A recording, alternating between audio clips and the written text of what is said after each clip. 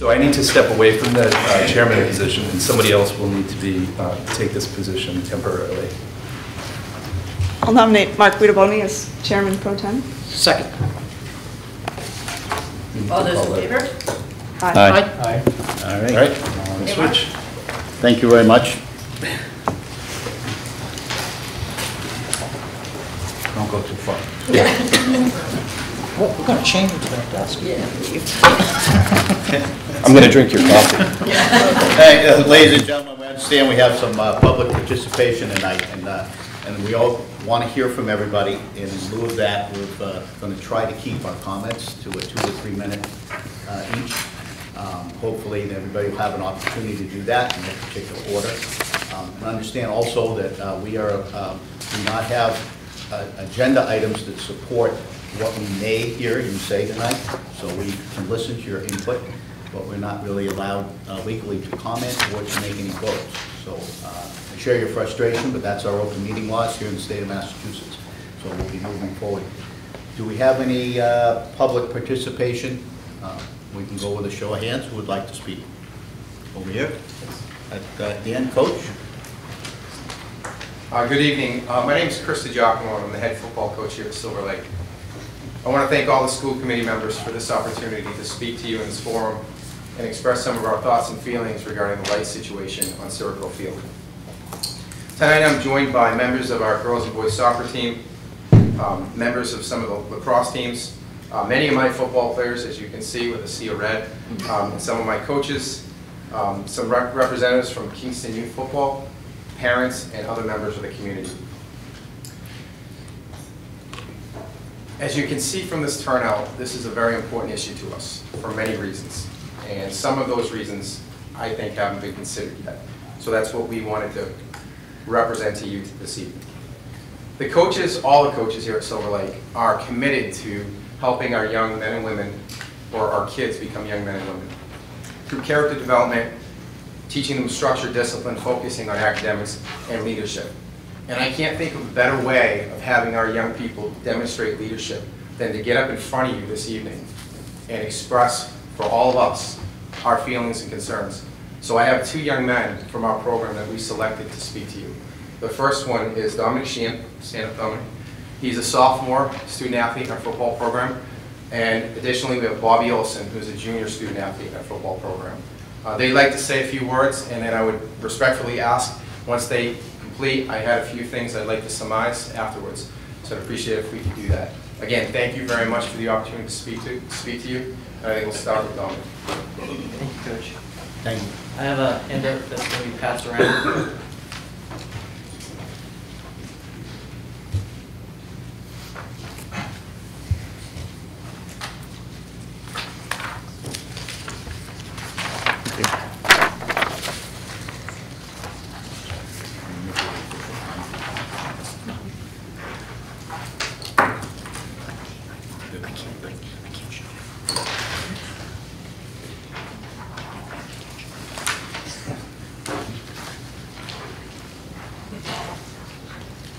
Good evening. My name is Dominic Sheehan, and I'm a sophomore on the Silver Lake football team.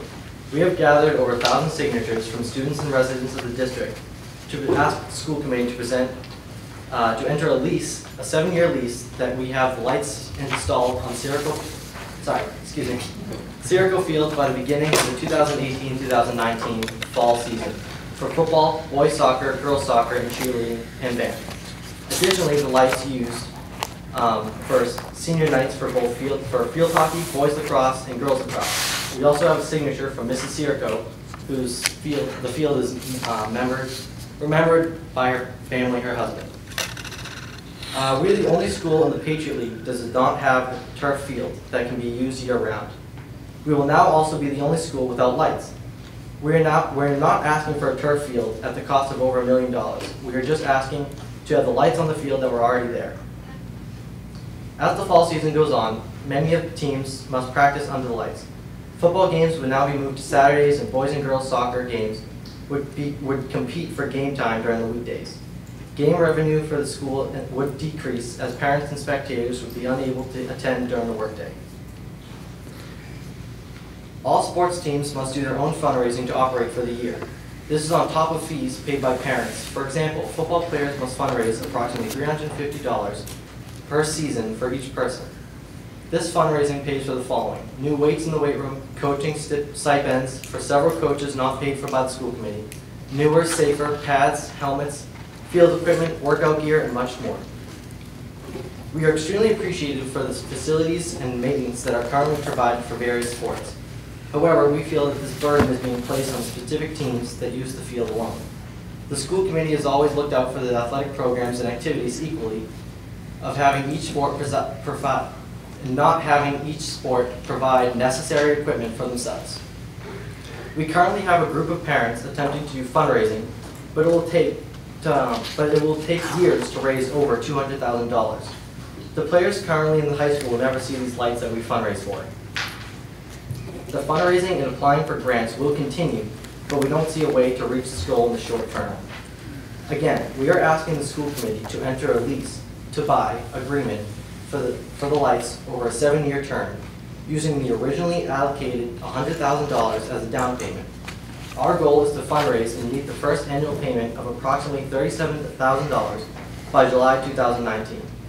We will continue to solicit sponsors for the lights, and that sheet for soliciting sponsors is attached.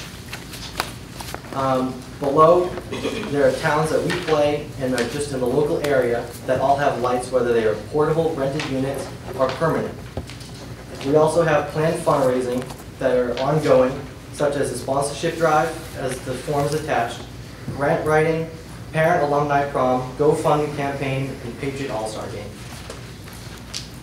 That's all I have. Thank you very much.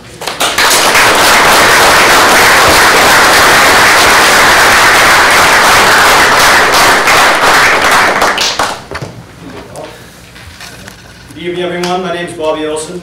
I'm currently a junior and will be playing my final season of high school football this coming fall. First off, I'd like to thank the school and district for allowing us to be here tonight to push for something we all deeply cherish.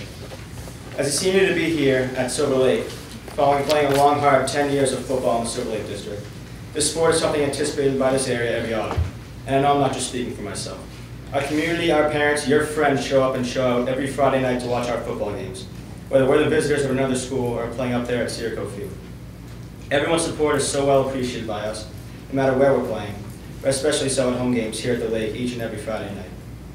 Our mothers screeching across the field, cheering us on, town regulars coming to watch their sons and their sons' friends, sections full of screaming students. All wonderful sights and sounds that all 60+ of us players look forward to every Friday night. I simply can't imagine how the magnitude of each game would drop significantly, having all of this gone on Saturday afternoon games. Less attendance and lesser intensity would affect us all, not only football players. It just wouldn't be the same feeling as a student athlete to wear my bright red jersey to school on Fridays, beaming with pride for who and what I represent, just to play the following day on a lazy Saturday afternoon. The reality is I'm enrolling in my final year here at Silver Lake this upcoming September. A little over a year from now, I'll be walking across the stage on the beloved Sirico Field, draped in a red graduation gown with a fitting red cap. After I graduate, I want to have had the best experience I could have possibly had as a student athlete after spending 4 years of my life here, including a deserving senior night for all athletes, not limited to just football players. Future football, soccer, and lacrosse senior players all share the same dream of playing one last home game, shining under those bright lights while being honored for their 4 years of dedication to their school. Taking this away from us is simply taking away from our high school experience, something this school takes incredibly seriously. In fact, our school mission statement mentions a supportive learning environment while promoting integrity and growth, to paraphrase. To go on to the extent of our mission statement and finish strong, our senior school motto, it would be most plausible to purchase these lights as a way to fully support our student body. We brought a long list of petitions with us to display our public opinion on how much we want these lights, a sign of integrity, outlined in the mission statement. But more so, I want to look back on the memories of representing the community I live in, the family that raised me, and the coach that continued to turn us into the great young men we've become. I even dressed in a suit and tie without being asked by Coach D here. How much better of an impression can I expect? Agreeing to put up these lights would mean so much to the young men here tonight, as well as the rest of the school and its well-respected environment and community. But it's about more than just granting us the money. You cannot put a price on heart, and that's what our football team preaches and portrays more than any team I've ever seen together. And I bet you can hold the same opinions if you've seen us compete day in and day out. There are guys in this room who would run through a brick wall for one another's respect and trust, and Friday nights highlight that. Guys that would play in a game despite such terrible family tragedies. So Tanner Boyd, a man I'm fortunate to call one of my best friends, touched not only my heart, but each and every spectator's hearts last year. Just hours after losing his stepfather, John Adams, to cancer, Tanner showed up at that school that Friday to play Oliver Ames High School before everyone else, with puffy red eyes from grief, ready to play a game that I've never seen anybody. Tanner was unanimously chosen as game day captain, an honorary role on our team every Friday night. Also our quarterback, Tanner played his guts out for us, taking hit after hit, making pass after pass along the way to loss on our shoulders. He was our hero on the 15th of September last fall, and resembles the ideal man in our lives, one who puts all his struggles aside and sacrifices any adversity to live and take action for other people. Experiences like Tanner's do not occur every night, and I also were lucky enough to have witnessed that night. You see, this sport isn't something we just play because it's entertainment. We want to represent our families with utmost integrity while displaying our rectitude and good character, participating in the sport we all love to be a part of. The scene of this is most appealing underneath those infamous Friday night lights, in front of all of you, representing all with you with paramount respect that you highly deserve. I can still remember 7-year-old me with aspirations of playing with all my friends under those big lights. And flashing forward 10 years to now, a 17-year-old could potentially not have another evening home game. Nothing's changed. These lights would forever hold a place in my heart because of the scene they would set for a school that is definitely earned such elegance and dignity. On behalf of our football program and all our student athletes, agreeing to purchase these lights will have us persisting to shine a light on the community and school we anticipate playing for every Friday night during the fall. It would instill a vehemence within us all that would be difficult to overthrow by any other team. Light up the lake and make it bright so we can make you proud every Friday night. Roll Lake.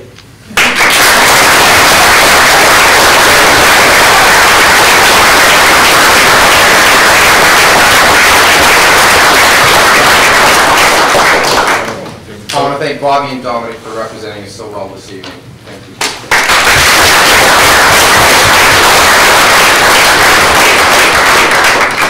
I'm just going to be real quick with this, but the issue of the lights and circle is a complex issue, and it's more than just saying, well, you're just going to have to play during the day. It's truly become the standard here at Silver Lake for 33 years. There's a number of things I'm concerned about, and some of these haven't been considered. And the first thing, as a coach, is my primary focus is the safety of our kids. And us having to play day games on Saturday changes things dramatically compared to every single team in the league from a safety standpoint. And I'll explain why. Every school in the Patriot League plays Friday night games. And they all play their JV games on Saturday. And there's a reason for that. That's pretty much the standard across the state. Most teams play Friday night. So if we have to play Saturday afternoon games, our kids that play a little bit in the varsity game and a little bit in the JV game will have to play Monday JV games. And we have quite a few of those kids, as do probably 90% of the schools in Massachusetts.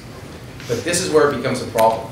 You play Saturday, you play Monday, and then we're going to have to turn around and play a Friday night game away.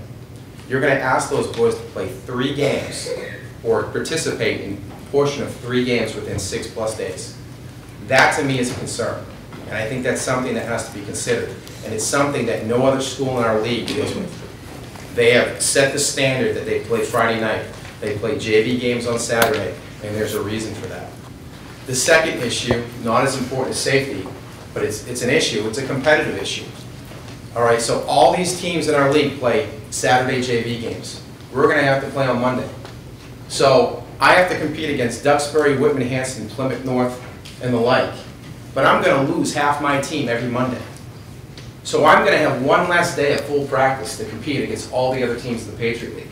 Now I understand that winning isn't everything, but I think we've really worked hard to bring some pride back into Silver Lake football. And that's been culminated with 2 playoff wins under the lights at home the last 2 years. And it puts these boys at a disadvantage, and it makes it much more difficult for us to compete. And that's a concern. The loss of revenue to the athletic department is something that shouldn't be overlooked.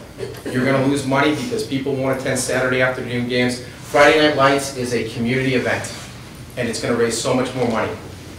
This isn't just a football issue. Soccer plays actually more games on that field than football does. And if parents can't come to see their kids, they're going to have to play games at 3:30 in the afternoon, and as daylight savings happens, they might have to start games at 3 o'clock.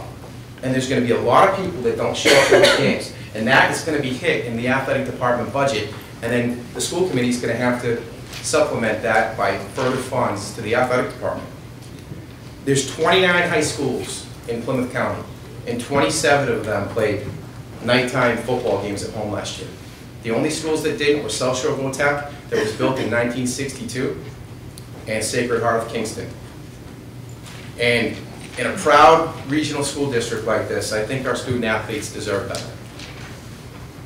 Lastly, we're not asking for something that we never had. We're not asking for a turf field.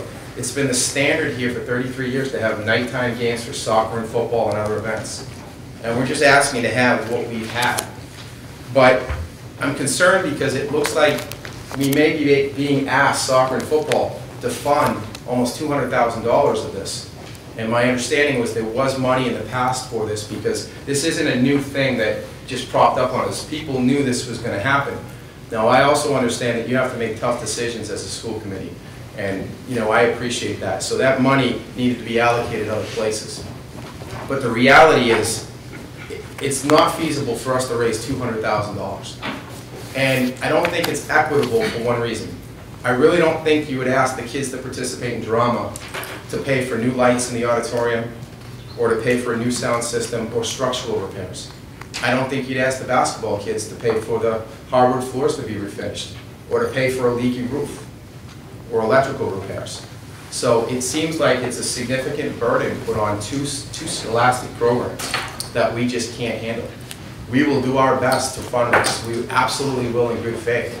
But it's just not feasible for us to raise $200,000.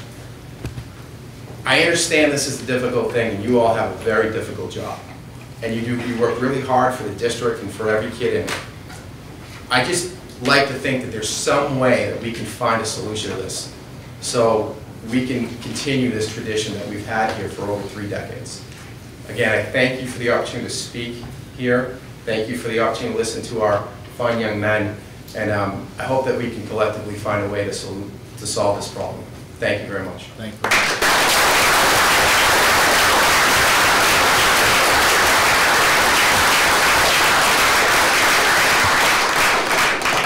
Anybody else would like to speak from the public? Sir? I'm Joseph Finn. I played here in 2010.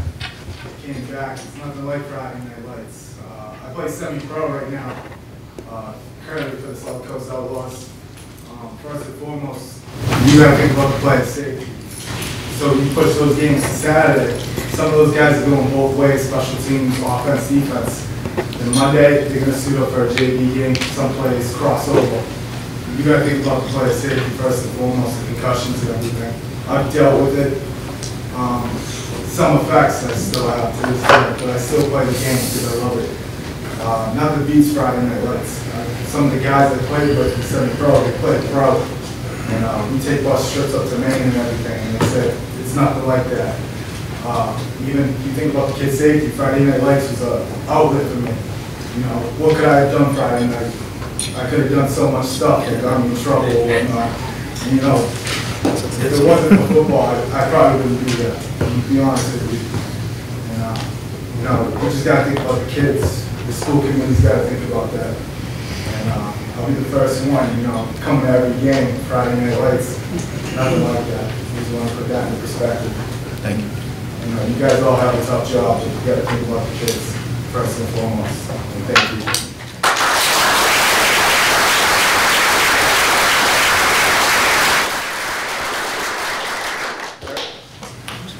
Hi, I'm Jared Snell. I'm a father. I'm also an alumni of the Silver Lake football team. I've had 2 sons graduate from the football program, one in the football program and one coming up soon. I would like to second what he said about Friday nights. I always know where my sons are on Friday night during football season. There's a lot of dangerous stuff out there, and kids are making bad choices. And this is one positive that we can trust. Couple of points. I played here when the lights got installed. I think it was my junior year. And there was a difference between the number of people in the stands on Saturday mornings versus Friday nights. Second, I believe the soccer boosters clubs paid for the lights initially.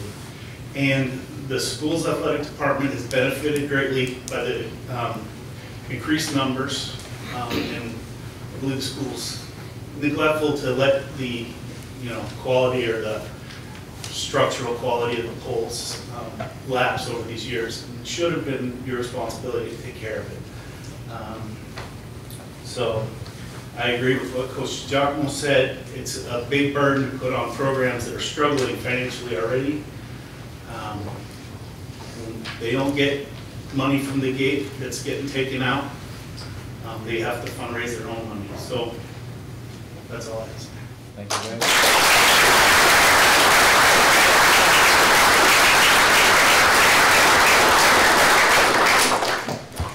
Anyone else would like to add anything that hasn't been said?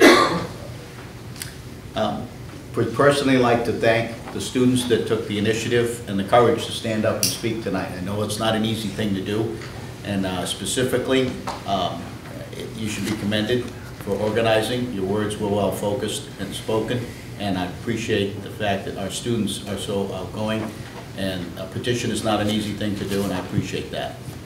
Can't comment too much further, but I would like to recognize the fact that it takes a lot of courage to do that, and also to every member of the team that's here today. It took your effort to come out tonight and to represent your school, and it is appreciated that you're here tonight. And thank you very much, all of you, for coming and sharing your comments.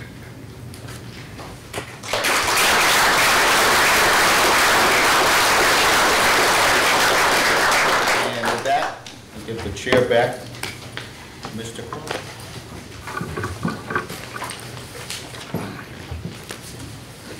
I did not drink your coffee. You sure?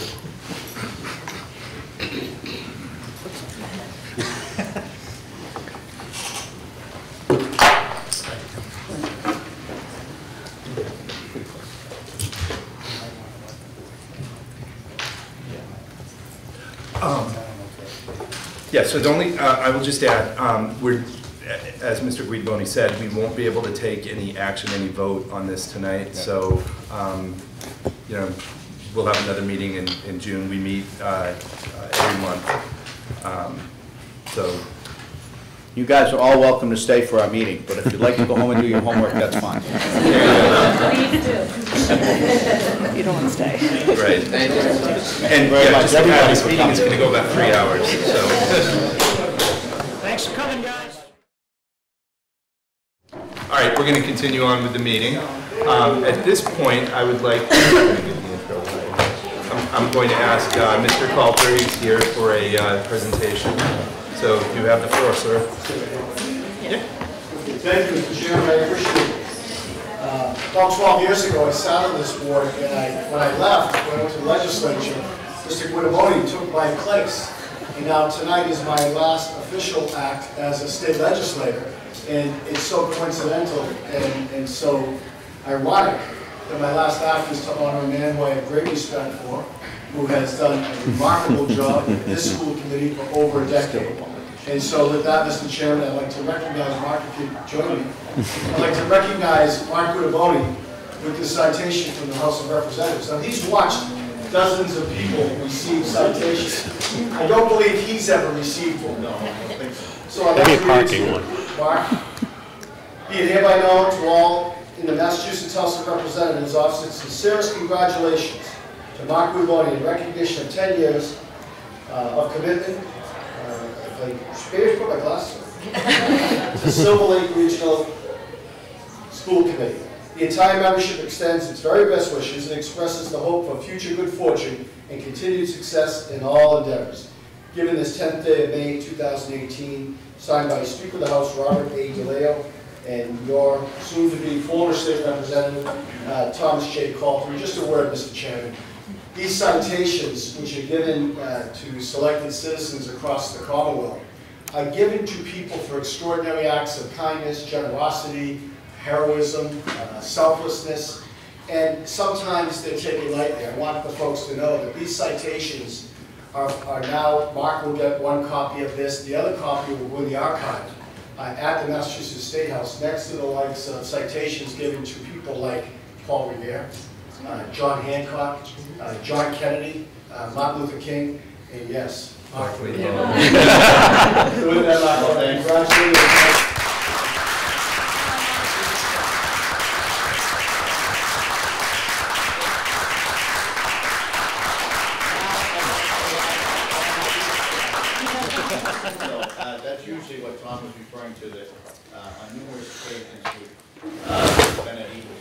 there by Eagle Scouts to receive these Lions, Eagle Scouts of the various teams and troops. But I also like to point out that I had the school committee job, and then somebody ran against me.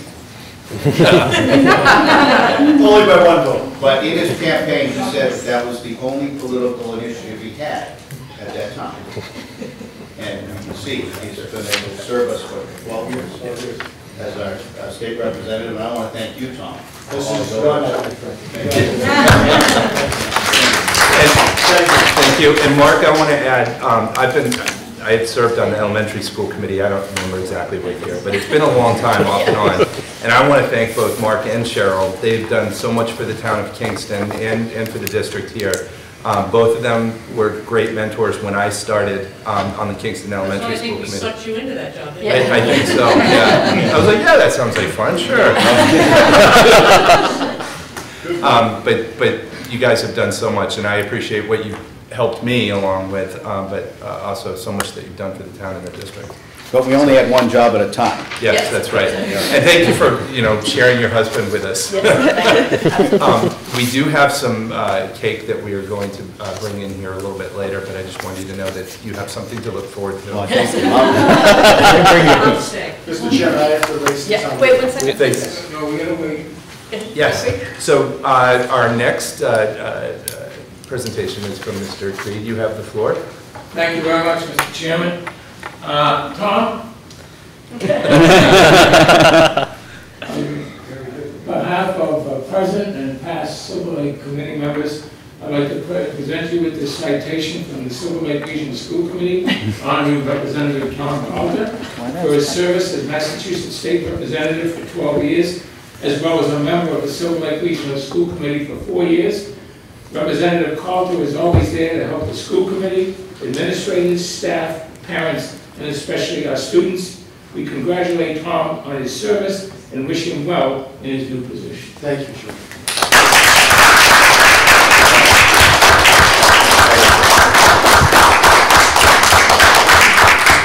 I like that frame because it's got John Creed smiling. So see what you can do about town meeting being done tonight. Yeah, that'd be great. Yes, it would. I love it. Would somebody take his pulse? Yeah. Thanks for that, thank you, Tom. Thank you. All right. I'm not going to let out of the way. Yes. Thank you. So, do I need to take that out of order? So, would anyone like to make a motion that we hear the middle school performers out of order, hear them now? I would like to make that motion. All right, second. All those in favor? Aye. Opposed? All right. Thank you. Thank you very much. Thank you. Thank you, Mr. Creed. Excellent. Mr. DeField, bring them in. There we go. Excellent. Take your cookie with you. So I would like to present our drama club. We have our upcoming show in Mary Poppins, and they're coming in to sing one of the songs from this show for you guys. They always impress, do a phenomenal job. Very excited to have them come in and sing for us tonight. So I'm going to introduce Nurse Beth. She is our nurse and our drama advisor. Hi. Thank you, Mr. Dupiel.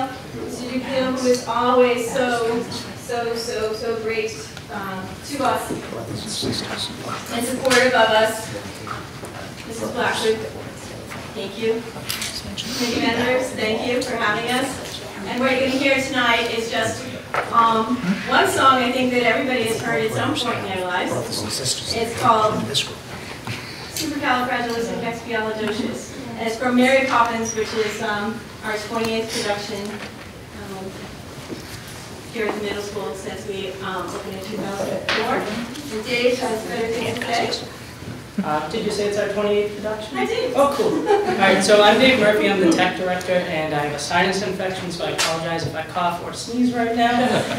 But we have about 60 middle schoolers this time in our cast and crew, which is phenomenal. We have another 6 to 10 high school mentors who come back and work with them, work on acting, work on set building. It's really fun. And another 15, we call them elements, grades 4 through 6 students who are interested in our program. They're up here performing in the show too. Our show's this coming next weekend, the 19th and 20th, and we still have tickets available at the door if you want to see it. Thank you.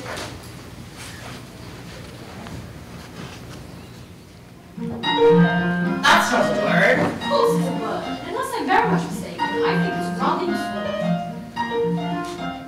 When trying to express oneself, it's frankly quite absurd to leaf through lengthy lexicons to find the perfect word. A little spontaneity keeps conversation key.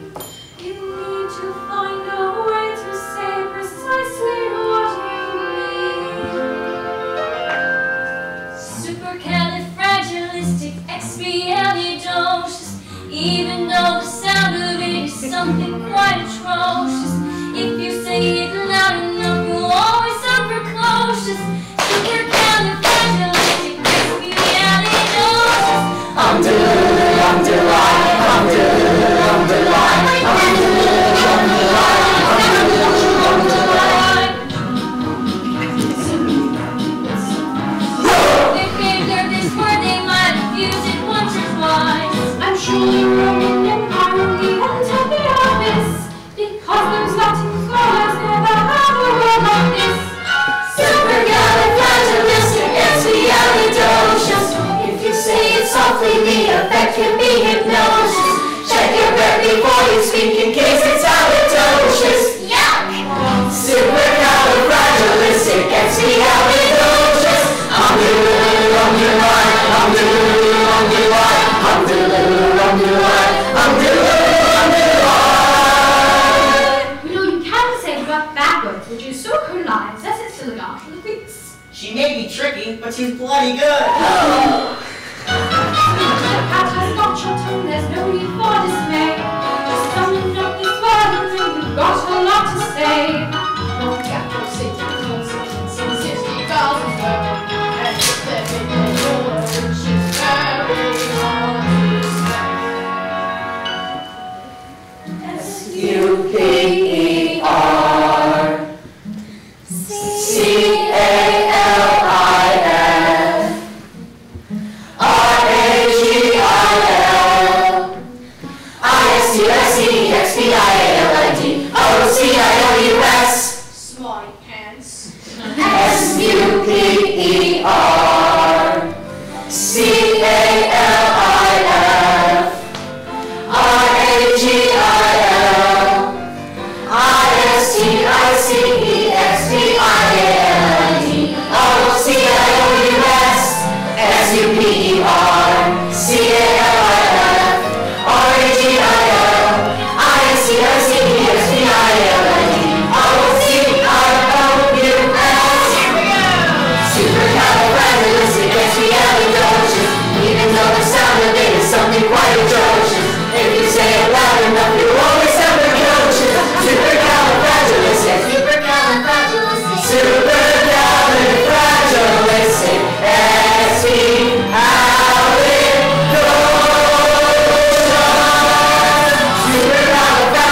supercalifragilisticexpialidocious.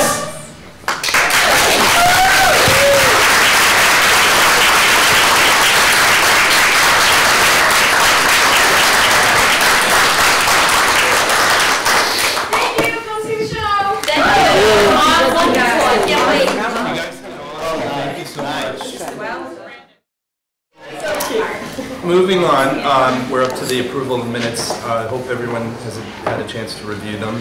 Do I hear a motion to approve the minutes? Mr. Chair, motion to accept the minutes from our April 12, 2018 meeting.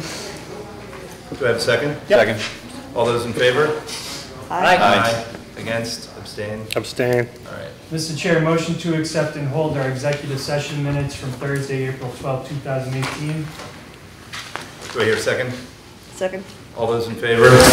Aye. Against? Abstain? Abstain. One abstention. Mr. Chair, Yes. can I make a motion to take another item out of order, please? Sure, let's hear it. We have our district auditors here, and I would love to allow Grady to make this presentation and depart the premises at the time.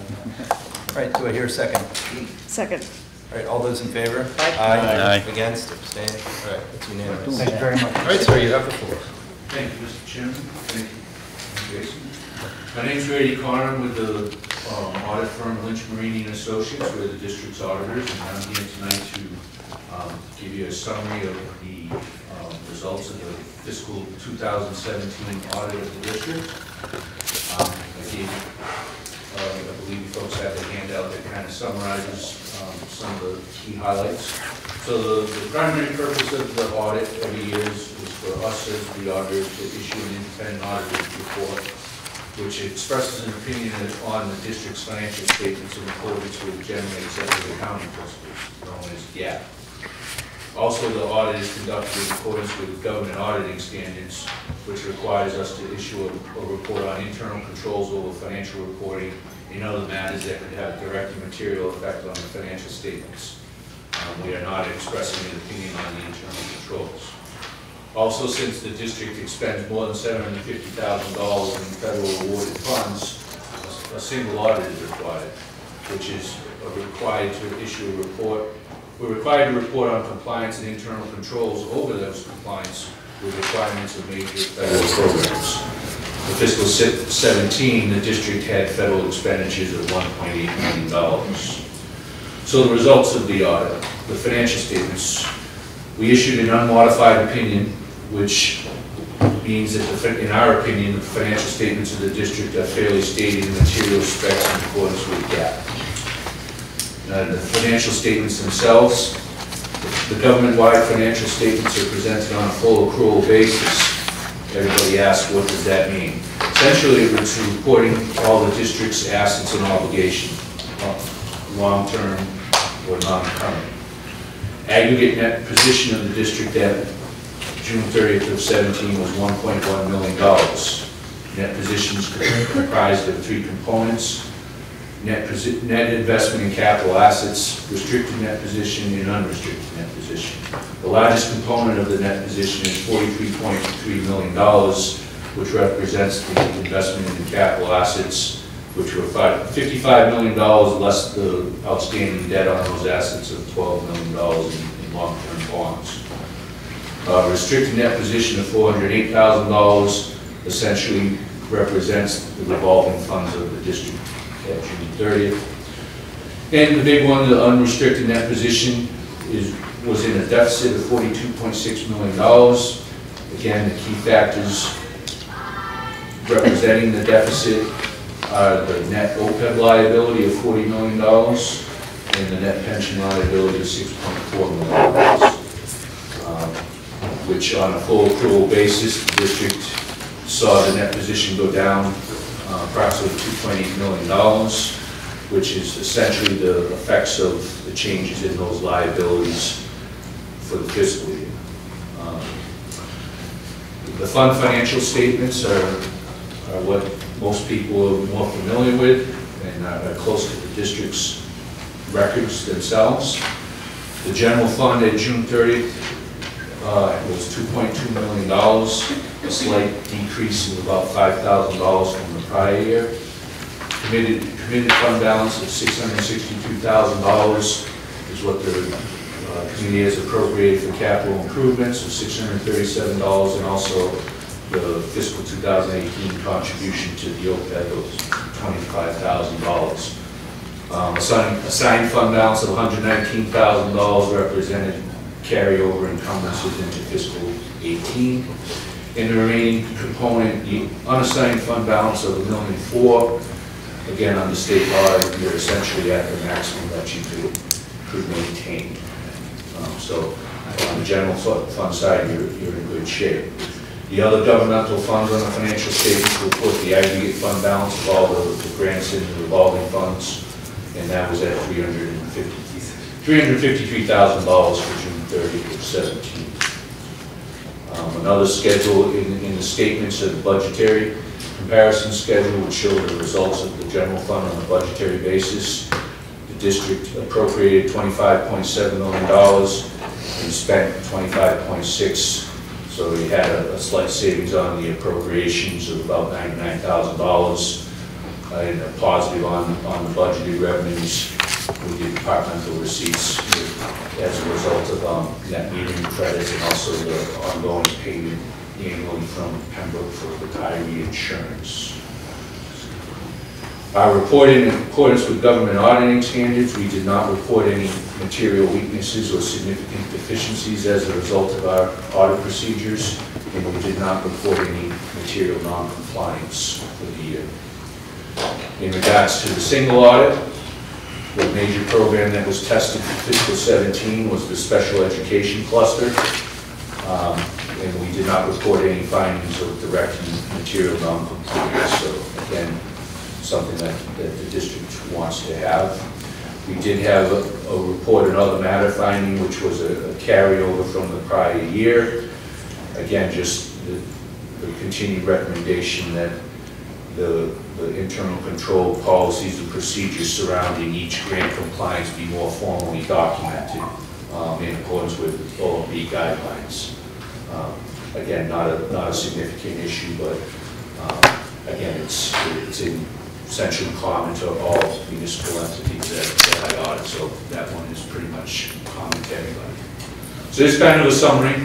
Open for any questions that anybody might have. Thank you, Mr. Connor. Does the board have any questions? I would just like to make a comment. Thank Grady again for his time.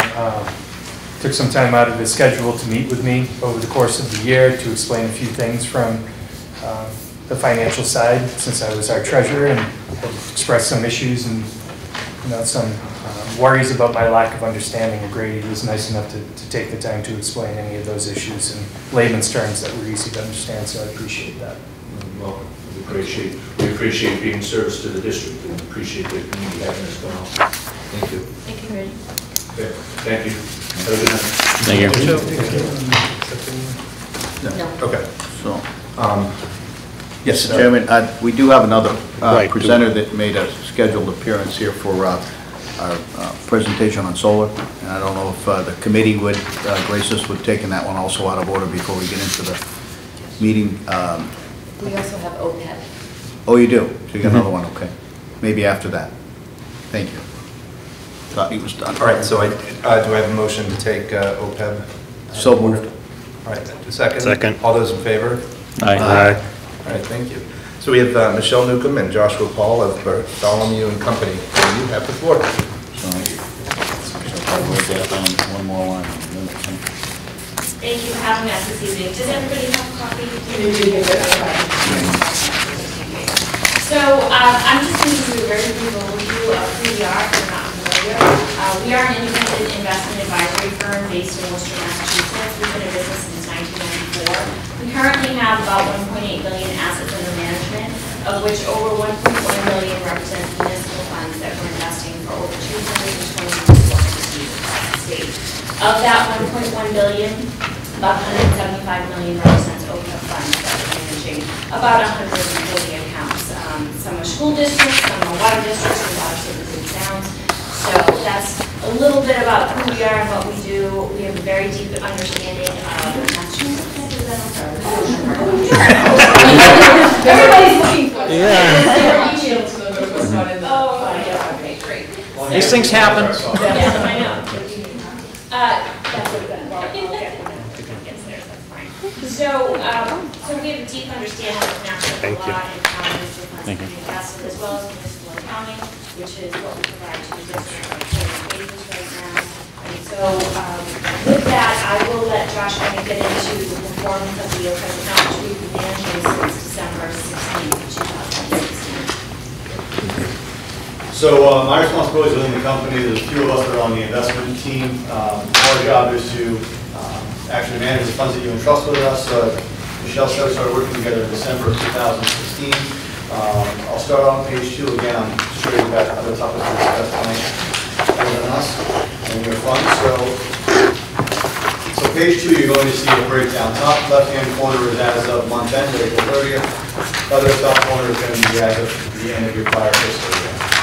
Now what you'll see is about 50% of your portfolio is in stock or equities.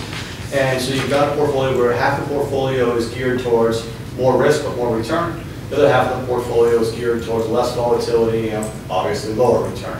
So you've got a moderate portfolio is how we look at it. So moderate, we have essentially 5 speeds, and you're at speed 3 right in the middle. Some communities start at 2 and they move up, some communities start at 3 and stay where they are, but there is flexibility to move as you have more dollars, as you gain more comfort with the funds. Please don't take it as this is always set in stone. Our job is to work with you, let you know the pros and cons of how you're currently invested, where the markets are now, where we think they might be, and to help you manage these funds going forward. Okay. Page 3, you're going to see a history of the portfolio in a few different forms. Top left-hand side is going to be since inception. So you'll see that December 2016, the zero balance, net contribution since we started working together is $75,000. Your activity is listed underneath, and what you'll show there is near the third of the last line, $2,100 gain since inception, works out to an 11% return in total, in aggregate, which is almost an 8% annualized return since we started working together. Again, it's been a great market since we were working together, so please don't expect that every time we come out. But it's, and by the way, that's for only half the portfolio being in the stock market, so that's a really good rate of return, given the level of risk you're taking. On the right-hand side, indicative of my point in the fact that things don't always work out perfectly all the time, we've had volatility now for 3 out of the 4 months of this year. February, March, and April have been unlike the prior year where you actually had the markets go down a little bit. And you had markets that didn't just keep going up day after day. So your return since the beginning of the fiscal year is just about 4.25. Okay? At the bottom of the page, you'll see brown line represents what money you put into the portfolio. Blue line is what's currently working. And I would just like to point out too, those return numbers are net of fees. Thank you. Yes, so the returns are net of everything. You pay us an annual management fee to manage these funds and make the investment selections.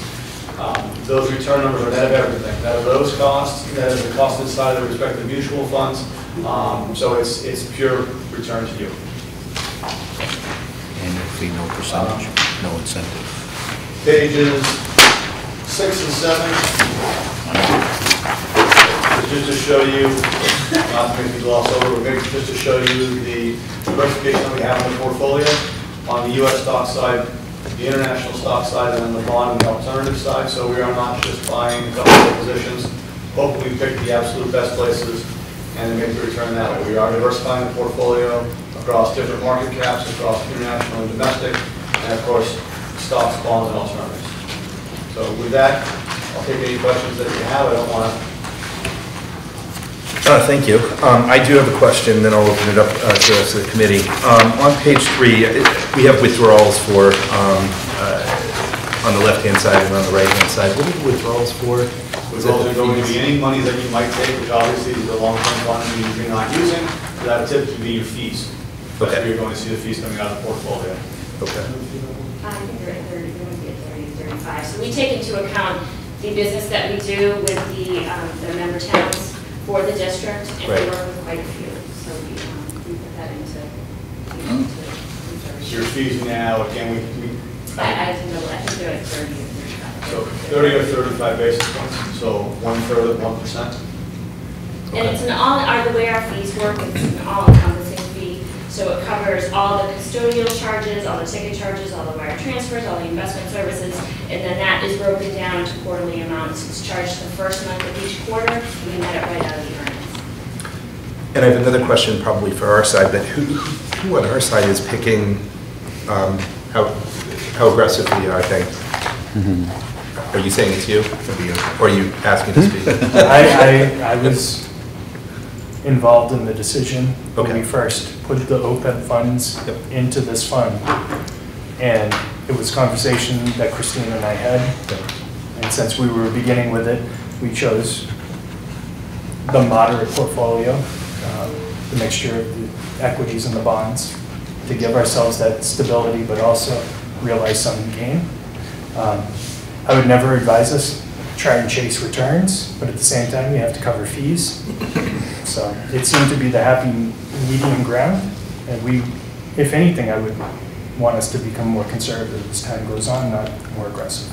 But I'm still comfortable with the current asset mixture that we have. I am not a financial planner. I would like to add that actually out of the 140 OPEB accounts that we have, a majority are in the moderate model. either started there or moved up to moderate. And our models are a little more conservative than other investment advisory might be as well. So it's actually very appropriate place to do pretty much across the board of those school districts and other municipalities. That was the information that Christine also supplied to me when we first were going to allocate the funds, and we picked the organization to do business with. She brought to me communities around us that already worked with them and also had similar fund structures. So Christine gave me all the information, and I made the decision.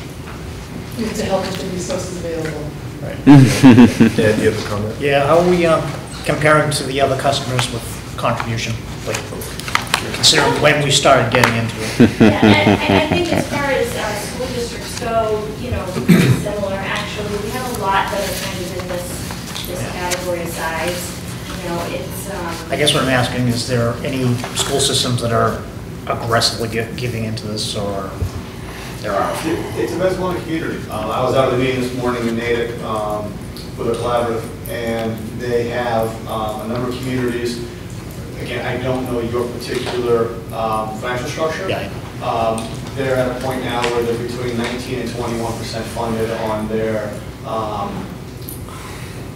unfunded accrued liability, UAL, I believe is the term. So they're, like you mentioned, though, you've got a number that you have to fund over time. Right. They're probably 20% of the way there. So, and again, that's a lot better than most municipalities in the Commonwealth, better than a lot of other school systems. So there's a range. We've got created other individuals on the outside team that you're looking for actual specific funding levels. Yeah. We can get you a better answer that way, but it really depends upon the community. What, you know, it's, I can't give you a grade right now. Oh, no. But we can let you know. Yeah, all right. One of the quick things to Jason's point about the level of risk you take and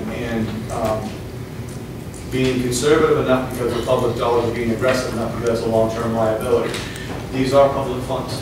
So it's really tough to say to member communities, we'd like $50,000, $100,000 when the markets go down, and now that $100,000 is worth $75,000. Okay, and ask for more money. So it's a very fine line that you're towing. I think starting right in the middle makes perfect sense. What we find is a number of communities over time, as they get more comfortable and as they have earnings in the portfolio, and they still have 20, 25 years to go, they will up the risk as they get more comfortable. Our job is to help you do that. And again, it's looking at it as, are you a 60-year-old looking for retirement, or are you a 30-year-old looking for retirement? You take the level of risk based upon how soon you need these dollars. I'm more than happy to help you to discuss the pros and cons of different risk levels. Thank you. I see a hand raised behind us. Leslie Ann McGee is here tonight. She just won election to take Mark's spot. So, Mark, do you want to slide over? No, just kidding. Don't forget your citation. Leslie Ann is, correct me if I'm wrong, the director of the Marine Robotics Lab at Woods Hole. I think she's going to have some great contributions to our board in the future. But she had a question, so thanks. Recognize I'm here just to observe, but since this is coming to me next, I think, I figured I'd ask a question. So I'm just curious, so I'm just learning, so bear with me, but so you all currently operate under the current SEC rules where you have to provide a fiduciary responsibility in your advising, correct? It's very likely that those rules will be changing under this current administration back to just a suitability advising, but from what I understand that many firms may stick with the fiduciary approach, so I'm sort of wondering where you all, from a strategic perspective, fall out of that. Are you going to still provide fiduciary guidance, or are you going to go back to suitability guidance? On the fee-based accounts that we manage, we've always followed a mandate that pretty much mirrors the fiduciary standard. So if anything, we have nothing to go back to. We've always been fiduciary standard on these dollars. It's fee-based on the positions that I put in here. You'll see that it's all institutional share classes. There are no front-end loads, there are no back-end loads, there are no 12B1 fees. They're the cheap-to-sheep share class available to us. We don't have incentives to sell any particular funds because we earn trips or anything else. I was at Bear Stearns years ago, early morning phone calls, squawk box, where everyone said, okay, we're going to sell Home Depot to every single one of our clients today. Not the way we operate. So fiduciary standard is something that there's pros and cons to it. So I can't unequivocally say it's the best thing out there. But in terms of how we manage money from a fiduciary standard, that's how we do it. It's always what's best for the client, not what's best for us. Thanks. Any other questions from the committee? One final question. There were some rumors that GASB was going to update and change to mandate OPEB contributions from municipalities, but I haven't heard that echo in about 18 months. Is that off the tables, or have you heard any rumors of that as well? Not right, not as of yet, we haven't heard. No, Okay. we're not getting- So you're getting this? And it's definitely something that once we're aware, we'll make sure that you're aware as well. Great. Biggest thing is the statement that the previous individual noted about the fact that you're starting to show your GASB liability on main financial statements now, not just as a footnote. That's the biggest change we've seen. And again, that will make a number of entities, communities say, okay, we've got to start taking care of this. But in terms of taking one step further, I haven't seen that yet. Okay. Great, thank you very much. Yeah, I just wanted to bring that back to light, that when we started this, I believe we're on to our third contribution as of this budget coming up. We really took a step in the right direction to get our foot into the pool, to test the waters. But pretty soon, it could be something that's mandated. And again, it's going to impact our financial statements from the auditing perspective. The more we put in, the less it's going to count against us. So thank you, everybody who supported that. Thank you. Thank you. I just wanted to mention that the information that was shared, that does include our third payment, the payment for this year. So everything's budgeted. Great. Thank you. Thank you very much. Thank you. Thank you, guys. All right, I think we have Mark, the solar.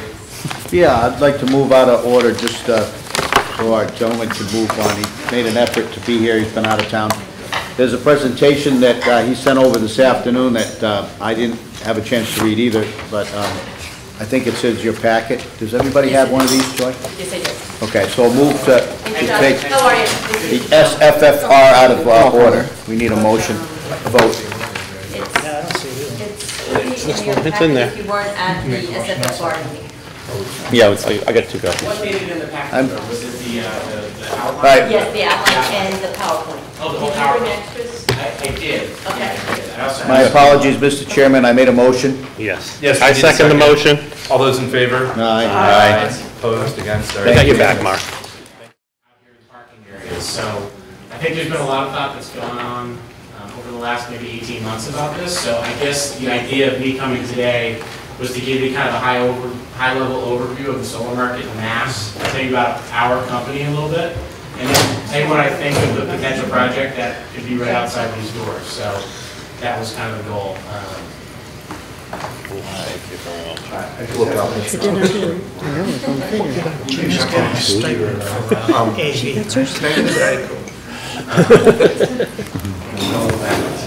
No, thank you. It's nice that our school principals do everything. Yeah. We got the jack of all trades. Jim, I think give it Cheers. AV specialist stipend.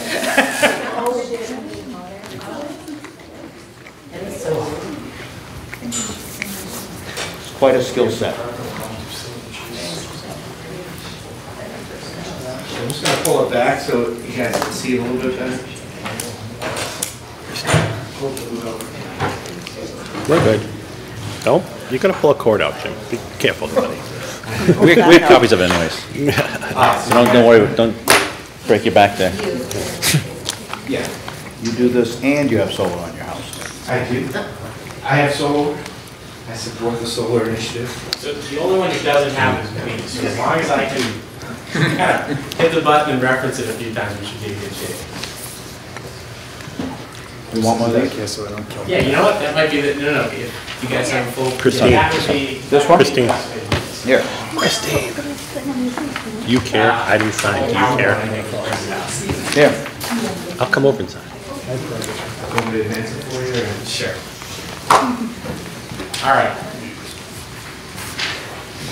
All right, so the next slide from here just has some, some kind of high-level numbers about Borrego. I just mentioned some of these next ones that will be up on the next slide, please. All right, so the solar market in general, if you look at the United States, Massachusetts is one of the top 5 states in the nation, which is hard to believe. We're in New England, we're a small state, it's not that sunny, but the incentives are incredibly strong here, put out by the Department of Energy Resources. So even though we have 2 offices in California, our revenue that we do with our single office in Massachusetts is by far the largest in the company. So we're probably about a $350 million company, and probably anywhere from 100 to 200 million of that comes from the state of Massachusetts each year. You'd think California is where all the deals were getting done, but the Massachusetts incentives are quite strong. So I will be anywhere in the state from walking in the woods in central and western Mass, evaluating land, to up on rooftops, parking lots, and all that. It's kind of a mixture of different projects. We can go ahead and hop to the next slide. So basically, we work in the public sector, the tech sector, retail, industrial, agriculture, and for utility scale projects. These are some of our customers. I'm not going to read all of them, just so you can see who we work with. And basically, we take an approach to these projects where you have to start by developing, and you work through what we call the EPC section, the engineering. I guess the procuring is not up there, into construction. And then one of the biggest challenges to financing these projects are actually doing just that, financing these projects. They're incredibly expensive. They need to be subsidized by the state and the government in order to have someone that wants to build them. So of our 400 megawatts that we've installed as a company, we've never failed to finance a project. So that's a big thing that just talks about our history across the country. So then we also have an operations and maintenance division. And I guess the point I'm trying to make with this slide is there's a lot of development. There's quite a few developers out there that try to kind of bake a project up through the town, permitting, through the interconnection, kind of grab a piece of the land, then they go to market with it. They take that development asset and they want to flip it to another group. And actually, from some talks with Joy, I learned that the project that you all are off-takers on from a handful of years ago in Dartmouth, is it Dartmouth? Yeah, okay. So I heard that project, I think it was flipped 3 or 4 times before it was actually installed. So that's kind of the market standard, I would say. It's here, we've got this asset, it's going to perform for 10 to 20 to 30 years, and then it's taken to market and exchanged hands quite a few times. What that does, it drags out the process of the project actually getting installed, and then that power being able to be used for whoever the off-taker is, whether it's you or someone on site or whatever it may be. So Borrego's approach is to basically kind of develop the project ourselves, construct it, bring financing in. We will sell the project, but a condition of our contract as we sell the project is to build it ourselves and to remain on as the operations and maintenance provider. So as you work your way through all those steps, our approach is to be there every step of the way, as opposed to just develop an asset and then sell it on the street. So you can go on to the next one. I talked about most of these groups on the right side. That's who owns these projects. There's a lot of skepticism, you might say, in the market. Well, who do you sell to? Is it, no offense to anyone from Texas, I have a brother who lives there, so I can say this. It's not a cowboy in Texas who's in the oil business who wants to dabble in energy in New England. It's, reputable big companies like this, independent power producers, banks, and that's basically who ends up owning the project as opposed to a small, finance group on Beacon Street or excuse me, Newbury Street, so I meant to say, or Wilson Street or something like that. So these are kind of our partners that we secure financing through. And then I just threw a couple slides to show you guys a couple of these bigger projects that we've done. You can flip through these pretty quick, the next 2 or 3. But this actually, I bet you everyone has seen this one. This is right off the Mass Pike in Warren. There's a little golf course out there. And we did 3 or 4 projects together that made up about 12 megawatts. So I'm sure everybody's seen that on your left as you're heading west of the state. And that's on top of the track at Harvard University. And for your project, what's a carport? Some people don't know. This is what they look like. They're essentially about 13 feet high. They have lighting underneath. They basically provide covered parking and allow for a dual use of the space. You won't lose parking spots. Your configuration may change a little bit from how it is, and we'll talk about it in a few minutes. One of the challenges with the parking areas here is that they're all circular.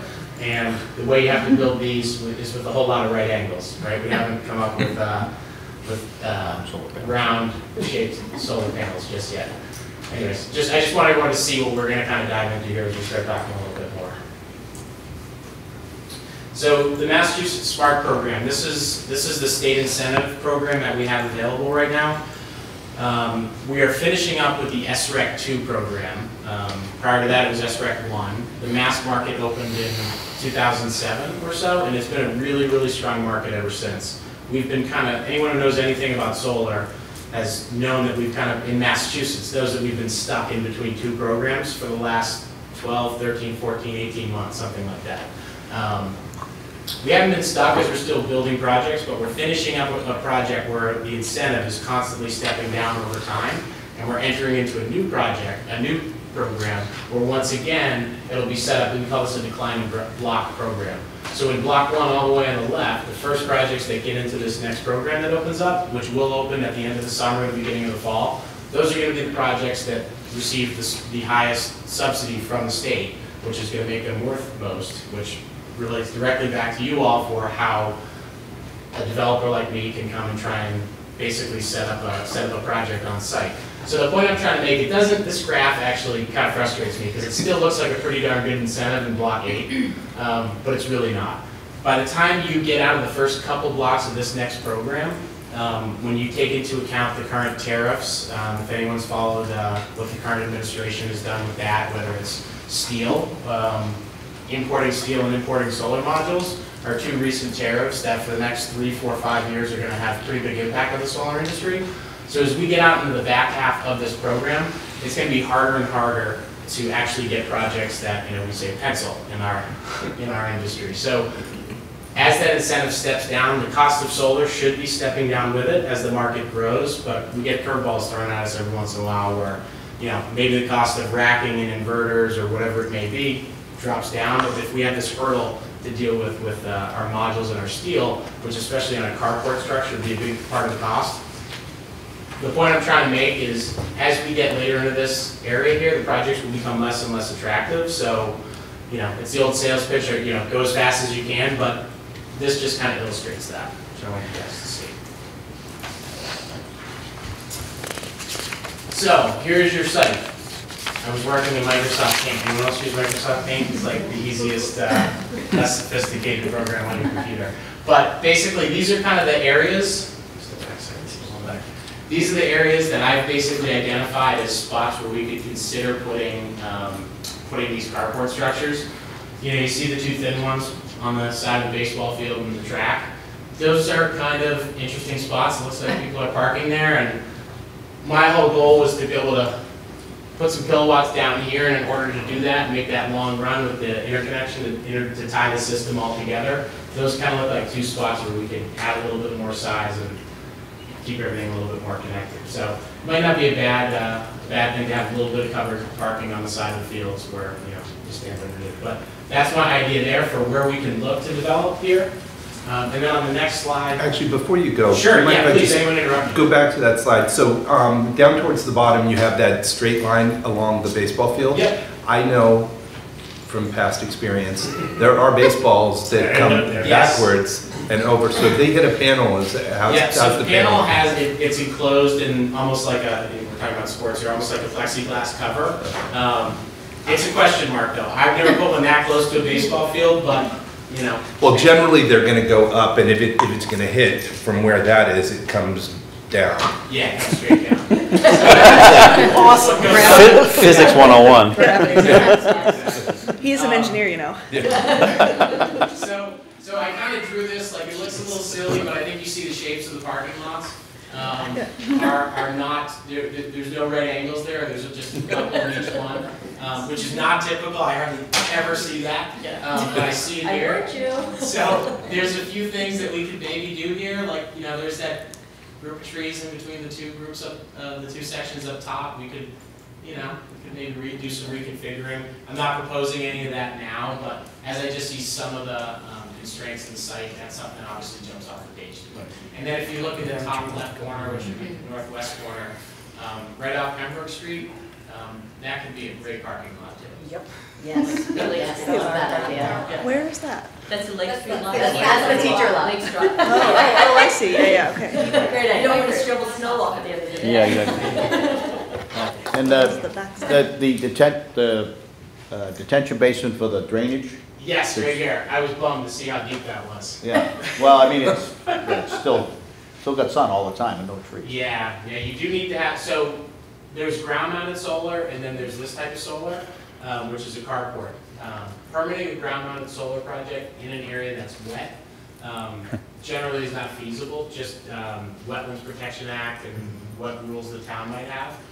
When we're on a paved surface, it's actually, I don't want to use the word easy, but it's pretty easy compared to when you're out there in the woods trying to permit a project and all that. So you can go across to the next slide. So what the heck is a megawatt? A megawatt is 1,000 kilowatts. So as we focus on this area up here, the middle school and the upper school parking lot, I'm referring to them properly, you can fit just over a megawatt there. You can go on to the next one. My spot is it covered? The tennis courts almost look like they're covered, but that's just the color of your tennis courts. So then you've got the handful of other sections that are shown there as well. And that's 858 kilowatts. So you put that together, we're basically just under 2 megawatts, roughly 1.9. System size is really a hard thing to talk about in this business because we may or may not be able to reconfigure some parking lots. We may or may not be able to put that strip right next to the baseball or the that field there. So I guess I put the dollars up here because I know that's what everybody's really interested in. So I want everyone to take a minute to look at that, and then I'll kind of explain through it. But everything's based off two things: system size and then a lease rate per year on a per megawatt basis. Yes, question. Why is the range so wide? Yeah, so that's a great question. So not every project is created equal at all. There's certain areas, take for example, Eversource versus National Grid. The incentives in the Eversource territory are a lot greater than they are in National Grid. It's also much harder to develop in Eversource. If you think about where Eversource is, it's surrounding Boston, highly populated areas. National Grid is once you get outside of 95 and you start to get out into the open area. It's very easy. I don't want to say easy. I keep using that word. It's a lot easier to acquire land out west just because of the space. So Eversource has higher rates to incentivize projects that can move forward down here.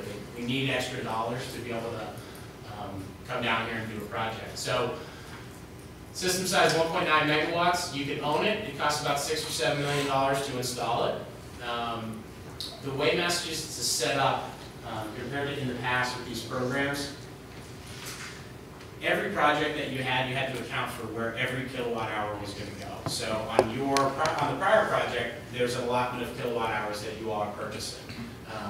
There's probably some other off-takers on that project, and literally every kilowatt hour needs to be accounted for.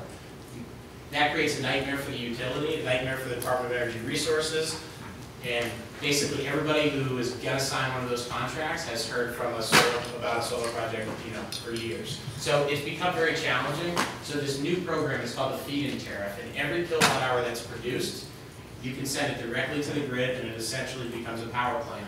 And the utility that you're interconnecting with will give you a fixed rate per kilowatt hour, guaranteed for 20 years. So that's what the programs look like now. Once you send that electricity, you can either be compensated for it, or I can either be compensated for it, or I can receive an on-bill crediting, an on-bill credit, which is different than net metering. I'm not going to get into that. But basically, then I can take those credits and I can sell them to folks. If I do that, the only thing it does is it actually takes away from the incentive that's already there. This is a complicated, very long section of the new SMART program, but essentially that's not the game anymore. Instead of selling all the power, it makes more sense to just sell it all back. What we can do is we can sell some of the power to the sites that we're on in an effort to kind of sweeten the deal a little bit, allow you to become part of the the green energy offtake as opposed to just hosting it. Brings a few more dollars of revenue, but that's not really where the meaningful revenue is coming from in these projects anymore. Where it used to be the whole key, you would sign a power purchase agreement with Silver Lake School District, and you could count on that revenue coming in, and then there was also an incentive, and you kind of stack them together, and that's what the revenue was with these projects. Now it makes sense to send it all to the grid, but there's some extra value for the host to basically buy kilowatt hours at about a penny discount for each one. So it's not as significant as it's been, but you know, it's still green energy that we could sell you through a power purchase agreement with you as an off-taker. The site lease is really how the majority of the dollars can get passed to the host. And this range of $20,000 to $35,000, that depends on, you know, I mentioned a minute ago, the territory that you're in, and then also interconnection.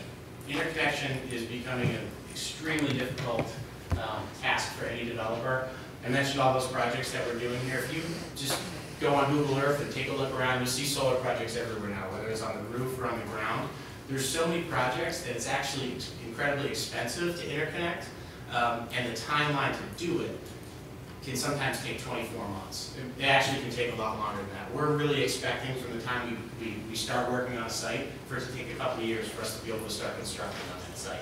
And that's simply from, number one, the utility's overwhelmed with the amount of applications they're getting because it's a really strong market.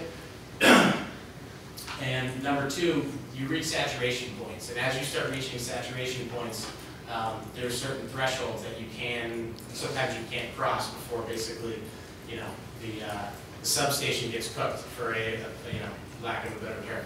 So that lease rate is going to depend on where you are, and I'll kind of get into your, what I see for you guys. But basically that's kind of what I think is a good representation of the market. Every developer is going to have a different view of an area. Some will have more or less intimate knowledge of projects that are going on in that area. But that's what I think you can expect to see. Your project, we can talk to the next slide. Actually, no, we can go back one. Your project, if I were to make an offer on it right now, and if we were in a position to get started on it, I would be at the top of that range. But really what I'm trying to do is I'm trying to look ahead, you know, maybe 6 months from now, if an RFP or an RFQ is issued, the program is launched, we're, you know, getting a little bit further into the SMART program.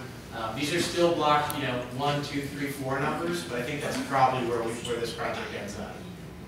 Sure.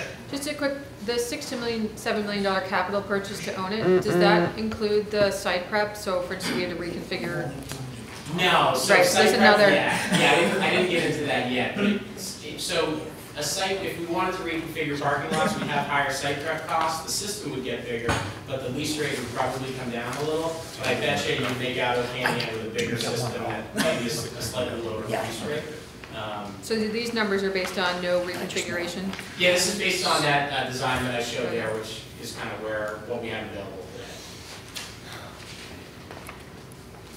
Okay, the leases last for 20 years, and you know, just about every lease I offer would have a 2% annual escalation, so it does grow over time. Doesn't sound like a lot, but we get into the back half of the 20-year contract. It makes quite a difference. Okay, we keep on. So how does a project like this become a reality? You know, as soon as possible, you know, internally, I try to get to a go or no-go moment where you either want to pursue a project or you don't. And then it's in the best interest to, as quickly as you possibly can, launch an RFP or an RFQ to get started with that process. Yes? When do we lock in the block? Yeah, no, it's a great question. So in order to lock in the block, I've got to do a couple things. I have to have site control. I have to have applied and received my interconnection services agreement with the utility, which, if I'm lucky, takes 85 business days, maybe more like 120. And then the last thing I have to do is I have to receive all my permits in town. So once I have that package, I can then go apply and qualify for SMART. Do those blocks revolve around the state's fiscal year? Nope, it's a first come, first served basis. So each block has about 80 megawatts in it. So as soon as there's 80 megawatts, we can hop to the next one. So in National Grid, before the program opens, we're expecting to be in block 5, 6, 7. When Eversource opens, we're going to be in block 1 for a while. Back to my point about how it's difficult down here. You can fill up a couple blocks with just 15 or 20 projects out west. And then selecting a developer that's committed to an accelerated development cycle. You know, we talked about site discovery, or we talked about acquiring the land, or just basically having site control. What a lot of developers do is they try and establish site control first, and then they'll start on their site discovery. They'll order, you have to do environmental assessment, you have to do, anyone who's permanent or been involved with that, there's quite a bit. Wildlife studies, Wetlands, even though we're going to be in a parking lot, we'll have to study the wetlands in the surrounding area. So what we do, and the interconnection process as well, so you need someone that's going to start all three of these things at the exact same time immediately in an effort to get into that earlier block of SMART. So that's just, you know, one of the keys to getting you in an early block. So this is just kind of, I don't know if I'll read through each one of these, but this is kind of our process. If we want to do a project and we do win the bid, we start with a letter of intent, and then I immediately have a budget to start on all that stuff and start seeing what the project really looks like. We'll work through our lease and option agreement. Once we sign that, we're basically ready to start permitting in the town. We'll continue spending money with the utility and on the project. And just that's that quick timeline there. Eventually, the utility comes back to you and says, okay, you have permission to interconnect, and then they give you a timeline. Like I said, 2 years, you know, sometimes it can be a little bit quicker than that, but it's a long haul. It's not a quick process. So my opinion of your project, you're in the right location down here in Eversource, so you have higher incentives. The site's a really good site. I mean, I made some jokes about the shape of the parking lots, but there's enough space to have a meaningful sized project, which is great. As you get down to maybe a megawatt, all you need is one little thing to potentially go wrong, and then all of a sudden the project, the project struggles to advance. Interconnection profile, there's very few projects down here. There's a couple locally, but I think you're in a really good spot as far as interconnection goes. So I would rate that as strong. Permitting profile, we're not trying to develop in a wet area, you know, down in a drainage swale or anything like that. So your permitting profile is strong. One of the challenges is that you're a public entity and you have to go to an RFQ or an RFP, so that's going to take time. That's not a quick process in the declining block program. Another, potential challenge, I touched on it earlier, is the system's really spread out. We like when everything's right in the same area. So that's a little bit of a challenge. That's something that kind of will affect, will drive your build costs up. We've got to basically connect everything together. Configuration of the parking lot, just something to think about for later. And then there is some potential upside here. The new program has an incentive for battery storage. So literally, some of these projects are going to have, it looks like a storage container, 15 by 40 feet, full of batteries. Literally full of batteries with a couple computers in there that are operated, by a computer in an office somewhere. And basically, what it'll do is it'll grab the electricity, and then it'll just kind of control the way that we deploy it. We'll deploy it at certain times of the day. Where there could be a little bit of a boost in the incentive. So that's something we'd share with the site host as we got into this. My thought is, by the time, if you do want to move forward with the project, by the time we get there, we'll be pretty darn close to the program, and we'll have some more clarity on this battery storage. It's a super good technology. Tesla cars are totally changing the world, and like everybody's kind of catching on with that technology. So I definitely think it's a good project. I put that lease rate range. If I were to make the offer right now, I'd be at the very top of that range, maybe a little bit higher to try and get the project going right now, because I think it's a very strong project. So that's kind of my opinion on it. Might be the last one. What to watch out for: speculative Massachusetts developers. We have such a strong market that you'll hear development, real estate developers in Colorado might open a shop with 2 people in Massachusetts to try to develop a project or 2 because they heard it's a really good market. So there's a lot of that going on in an effort to flip these projects. So whoever you pick, whether it's Brago or anyone else, how many projects have they actually built in Massachusetts is so key. Massachusetts is one of the toughest places to develop. Our towns are very, very difficult to get permits in. So if you've never been there before and you've never presented a solar project, you're not going to get one. So that's just something to watch out for. Recommendations, I mentioned this, act quickly. How's the roof? I know we had some preliminary talks about the roof, but rooftop projects are very strong. You could definitely, I'd say you could maybe fit another 500 kilowatts up there, maybe more. Developer selection process. I think an RFQ, request for qualification or request for quote, would be the right move here instead of an RFP. And from there, make your short lists and then pick your developer by making an award. RFPs are really challenging because when I receive one, even if you put together a 50-page RFP, it's really hard for me to understand what's important to you. And like things like reconfiguring parking lots pop into my head when I see it to try and bring extra value to it. I have no idea if you guys may or may not be interested in something like that, and that's just an example, but I would definitely recommend an RFQ so you can bring in the top developers that you think have the best track record, sit down with them, ask for their opinion of your project, and whoever you feel most comfortable with, I would select that way. I know RFPs are not all about price. In fact, a lot of them there's submissions with and without price, but the most successful ones I've seen have been through RFQ. I'd say that even if on the ones we don't win. Can I ask you a question? Yes.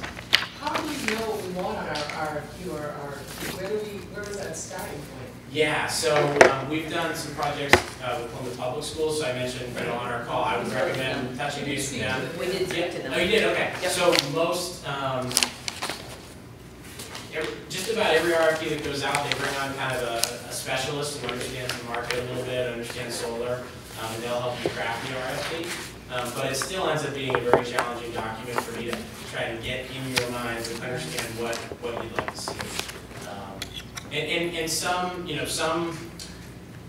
folks are happy with upside potential of what the project might be able to get down the road, and there's ways to share in revenues that way. And others are, just like the last folks who stood here, are very conservative and just want the guaranteed numbers of what they know can come in. So there's kind of a balance to that.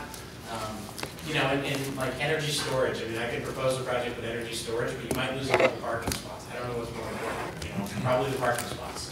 But for us, it's quite an investment of time and resources to just get an RFQ out the door. Yeah, it's not an easy process, I understand that. So Christine and I spoke with Josh with Carrier-Glo, and we sent you the notes of the conversation. Josh was very helpful, and then he suggested we contact Plymouth, which we did, and we had a conversation with their business manager, and then Christine also spoke with the person who wrote their the consultant that they used. I wondered if you wanted to just take a minute and explain the difference between an RFQ and an RFP, because I'm not sure everyone knows. Yeah, sure. Sorry about that. I see them a lot, so I kind of blew through that. But an RFP is a request for a proposal, and it's basically give me your best and final, and then we'll make a selection from that. An RFQ is either a request for a quote, which is kind of an exploratory number where when I see an RFQ, I tend to give 2 or 3 different options of what we might be able to use. Here's the biggest system. Here's what I think is a realistic system. Here's a system if you don't want to, use the small parking areas along some of the fields. So the RFQ selection process, you kind of shortlist from either one, and then you bring in your top choices. But if the price is the price becomes less important in the RFQ, and it's more about who you feel comfortable with, and then we can have talks about things like this, and you'll really get to know how many projects have been built. I'm not kidding you. There's a lot of developers who put pictures up other people's projects on their websites and include them in there. It's a really, really strong market, and like there's people that are that either don't understand it or misrepresent themselves, and they throw out these outliers, right? These numbers that look too good to be true. They usually are. Sometimes they work out, but essentially it's just it's kind of more of a screening process as opposed to picking that way. The big line I use is to have a guaranteed revenue source for a project that gets built is far better than a much higher revenue projection of a project that can't get built, or a project that's just going to get flipped. And as you get further into that block, into the declining block, what ultimately happens is at some point the project doesn't quite make sense, and even though you made an award to someone 2 or 3 developers ago, they're going to say, hey, we're finally the guys that are going to build it, and maybe they are, and they're going to say, but the economics have changed over the last 2 years, and I have to take your lease rate and cut it in half, or the deal doesn't work. So that's kind of what happens. People don't realize how much time it takes to reserve your qualification into these incentive programs. So that's kind of just part of the recommendation. That's the worst thing that can happen, is that the project gets pushed out, you've invested time to do one of those proposals, and then all of a sudden it's 6 or 12 months after you've made an award, and it hasn't qualified for the program yet, and the project's kind of taken to the street and sold once again. So I have a question. I have 4 kids, 2 who drive and 2 who do not yet. Okay. The 2 who drive have set a really bad precedent. They've both totaled vehicles completely. Against death. So, parking lot in a high school. Yep. What could go wrong? what happens if somebody hits one of these poles and there is damage to, I mean, is it, how's the insurance? Yeah, so both parties will have to have an insurance policy. And it becomes, it's not technically a fixture, but it would be no different than if one of them, you know, drove through the front doors of your school. They'd be responsible for that. But as far as, you know, so these systems, I think let's say there was a car accident, and I actually don't know the answer to the scenario, but I'm going to throw it out there anyways. There's a car accident, the system can't operate any longer. I'm actually not sure. This is kind of a newer market. Carports in Massachusetts, the incentives are really stepped up for this new program. So we've only built a couple here. We've built hundreds of them on the West Coast, but we're just getting started now that they're there. I don't know exactly how that would go. Generally, rent can, in our contracts, rent is only abated through an act of God, force majeure, or through complete system loss due to casualty. How casualty is defined underneath one of these things, I bet you is something that's going to evolve a little bit. But it would take something pretty major for that system to happen. You're screwed. So, Josh, we've been looking at this for a while, and I'm probably the one that kicked the can and tried to do this. Kingston is a green community, so they are very excited about green initiatives, and that there are some incentives, I think, that are enhanced by that. But also, we have an education, and we are exposing this to our student body. And having the kids participate, the students participate in how it's generating electricity, what time, the battery storage, why the battery is there to provide. And I think the educational value, and having them come to school and hopefully miss the pole, but at least notice that, hey, we're part of a green community and we're generating electricity here in our parking lot. Yeah, you know, solar gets caught up a lot of times in, some people love it, and some people think it's really, really ugly development.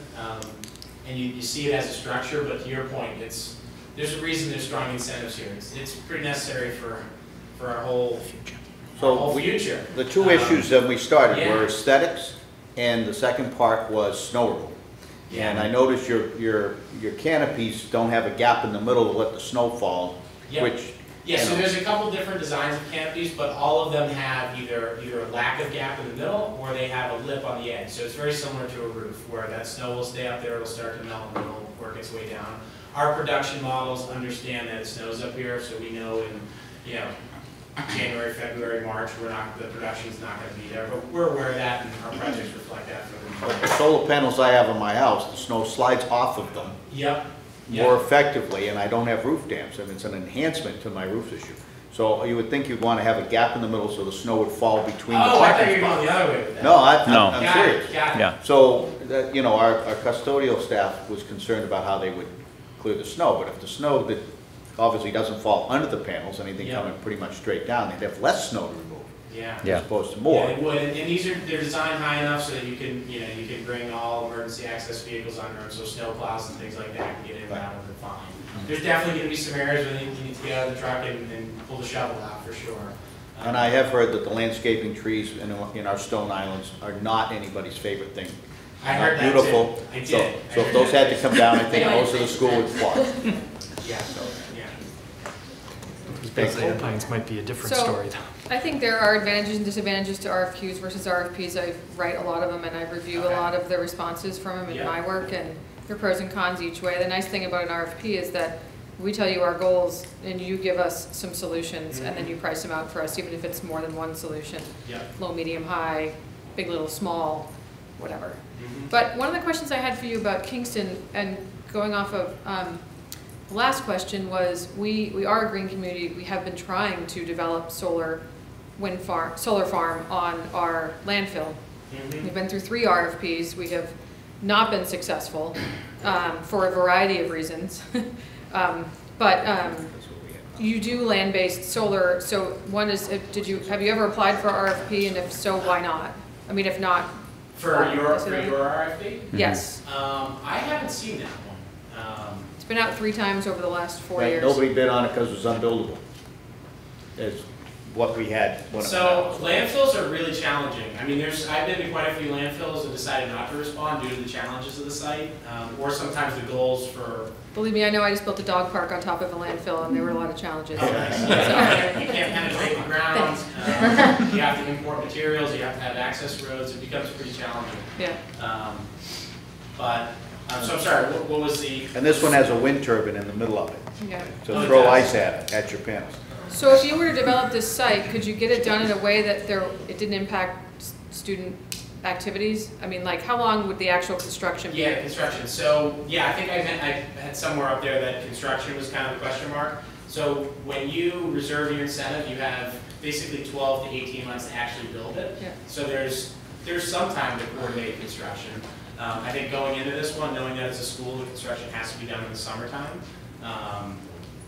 Summertime is how long? 8 weeks. Less than 2 months. Yeah, so generally these projects take, once we put a shovel in the ground, they generally take 3 to 4 months, depending on the size of the project and the location.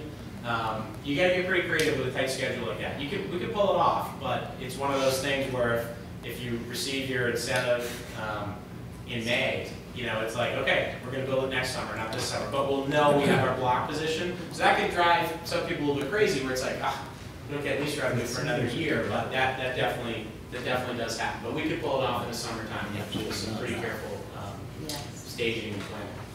So can you build one section at a time and not all of it at once? Yeah, we can kind of work our way across, for sure. The way that layout was there's definitely 3 or 4. You can take care of the teacher friends over there first. Absolutely. Yeah. Well, you'd be the first to lose your parking. Right. So. Michaela, you had a question? Nobody. There's actually nothing. School committee convention, I was exposed to a company, they had things on solar installations at schools, but they had also an educational component to bring into the school. Yeah, sorry, Mark, I didn't quite answer that for you. We would absolutely do that. I mean, we have, we're a pretty big company. We have 275 employees across our offices. We have a very full marketing department. We'd love to have some sort of, not just a ribbon cutting, but, some sort of an educational piece to it. I mean, is there a component where you could bring, like, the kids into, like, an introduction of the technology of, like, absolutely, like 100%. I probably wouldn't be the guy who did it, but I would be there, but there's someone who will be much better at that than I would. All right. Is there any way that actually we could get something for the school here for kids to just be able to take a look at it? Yeah, what we have in our office, we have quite a few tables that are made up of solar panels. They're closed in. That's kind of a cool thing to set up. You could do that, and then you could have a monitor set up that kind of just shows the production. Almost like a kiosk type deal. Yeah, absolutely. We've done that. Into the school, and then a curriculum-based. Our tech teachers could be provided with curriculum that would work and focus on it, that they could share with the students. Absolutely. That'd be great. To be honest, I'm thinking, like, we have a CTE program here, and I was thinking, down the line, could we get it that we would have kids that are entry-level technicians for the programs? There's I'm jumping ahead down the road, but... No, you're really not, actually. You are for this project. Right. That's already happened in Massachusetts, right? I have a job in solar in Massachusetts, and that job didn't exist when I was in high school. Yeah. Right? You have questions? Yes, sorry, I had chatted and worked with Mark a little bit when we were investigating some of the solar a couple of years back, so we know how difficult it is. But just a quick thought, rather than going down to that JPL, would it benefit the interconnectedness to include the roof and then the parking lots, and basically have the project run from the Lake Street lot, which was the nice one, the one that we liked, all the way over to the junior high roof, and that would kind across the north. Because it would that cut down, it would increase like the project size, but then cut down on costs by making it a little bit more interconnected? Yeah, everything, the closer we work together, definitely would make the project cheaper to construct, and that can drive up. Any state grants that would help us redo the roof before we put Yes. on it. And that's our problem. That was We my have next some question. issues with our roof. That was the concern. So the other issue is if we do have a roof problem.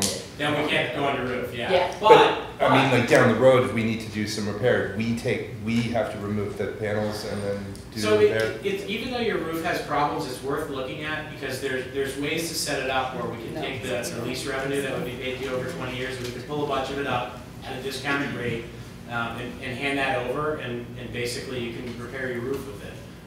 There you go. I really would need to look at the size of that system and what the cost to repair the roof was, and maybe it's a drop in the bucket, or maybe it covers a pretty darn good chunk of it. But we do that quite a bit. And then, there's certainly not much on an annual basis from the lease revenue, but you get your new roof. And then you have a project. Would we then be on the hook? So if we did that and we were taking the lease payments and the roof was repaired, but then, and this is a 20-year? Yes, 20 years, yeah, 20 So years. 15 years down the road, we have a new issue with the roof where we need to remove the panels to do the repair. That's a good point. We got 28. Could we're on the hook to do that and are probably obligated so that they can get back up and running, correct?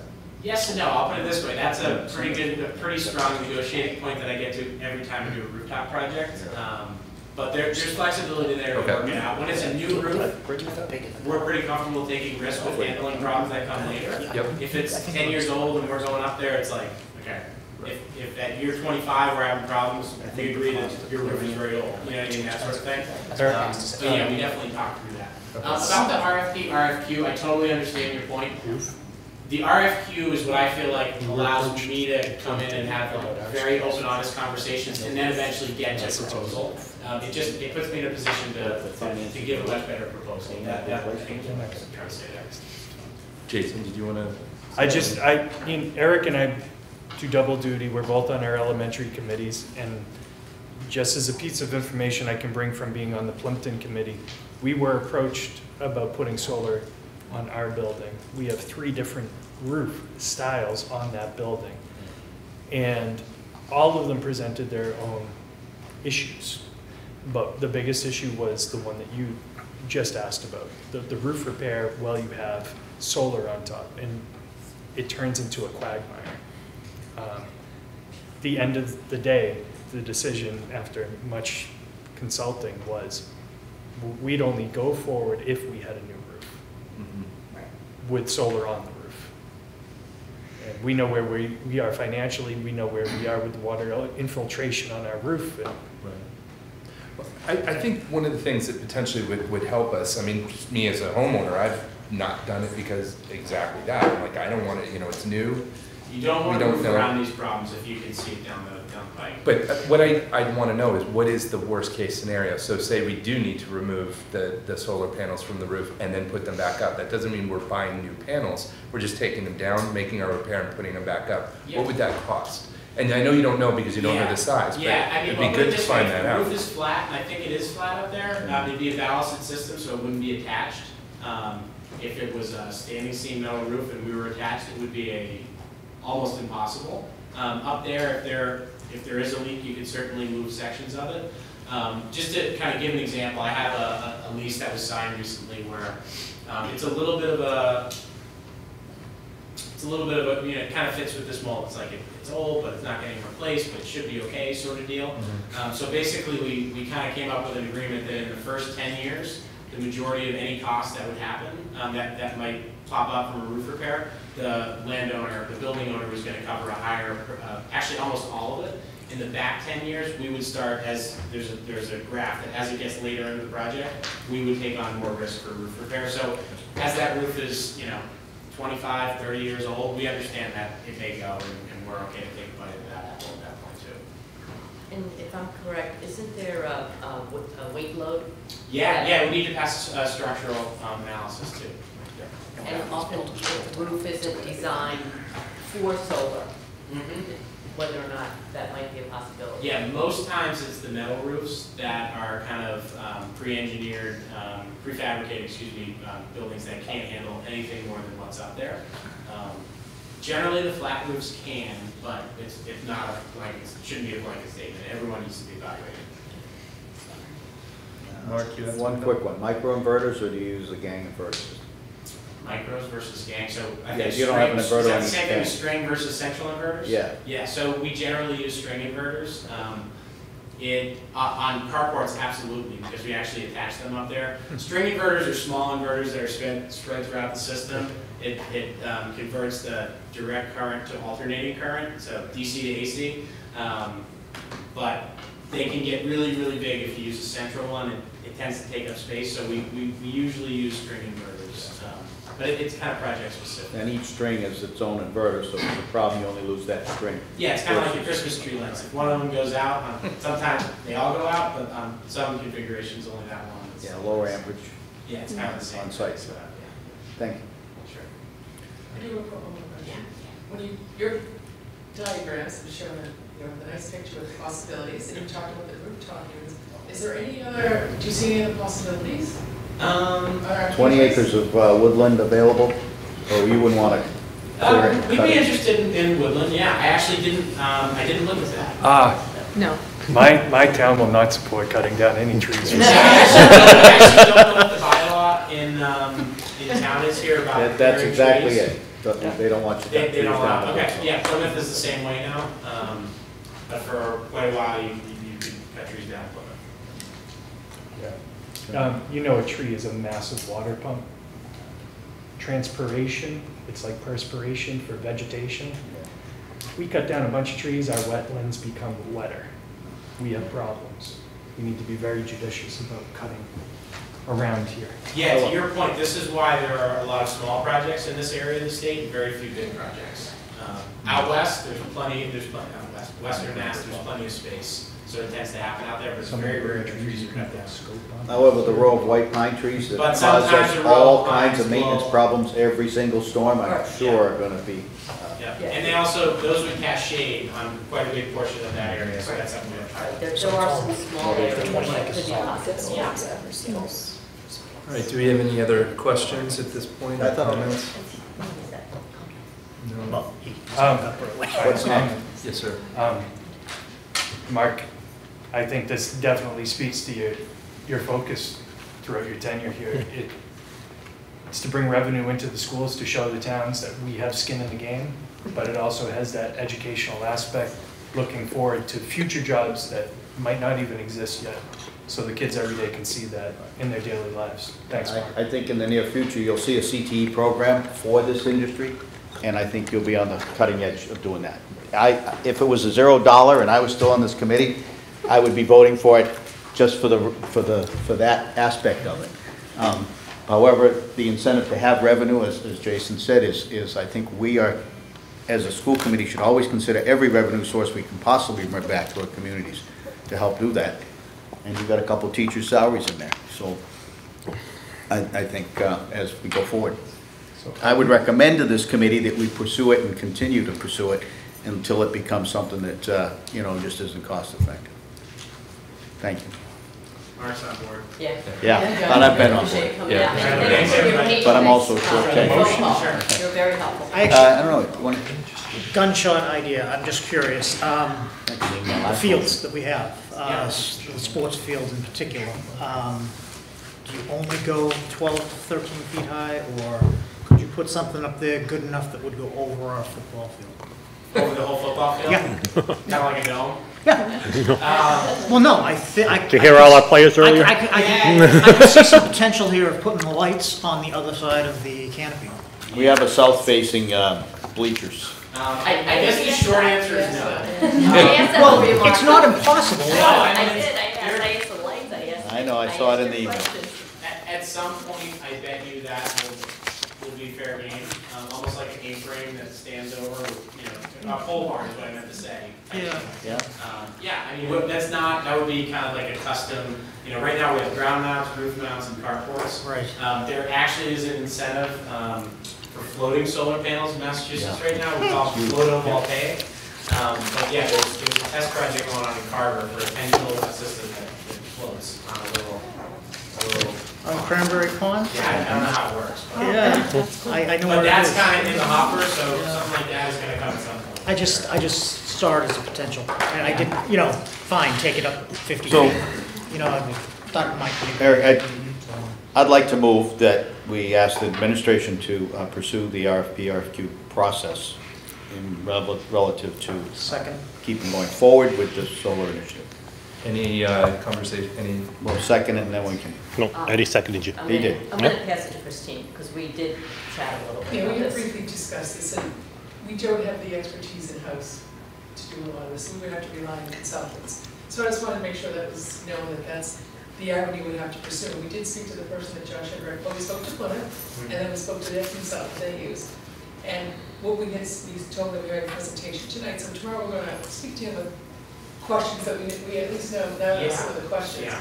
And then I think we're gonna speak with him and just kind of see if he can kind of give us direction on what our next step would be, and if he can quantify what that next step might be. Do we have any ballpark pricing for it? That's exactly. Right, we didn't have that yet, so Okay. what I'm gonna ask is if I can share your presentation with him, just so he has an idea of the direction we'd like to go in. Mhm. And then from there, we could start to kind of assess what that is. I have no idea what the scope of that is just yet. Well, I can amend my motion to investigate the consultant to move forward with the project. How's that? Do I have a second? Second. Any conversation about that before we vote? There is, and I'm not current with them, but I was on the Jones River Board for, I don't know, a while. And there is an institution that is housed down there called the Wind Sun Institute. Yeah. Are they not? I'm on the Jones River Board now. They're not. They're not? Because they used to do this kind of consulting essentially for free. Yeah. But they don't do it anymore. And I have the New Day Energies, another Kingston gentleman that would be willing to consult for free also.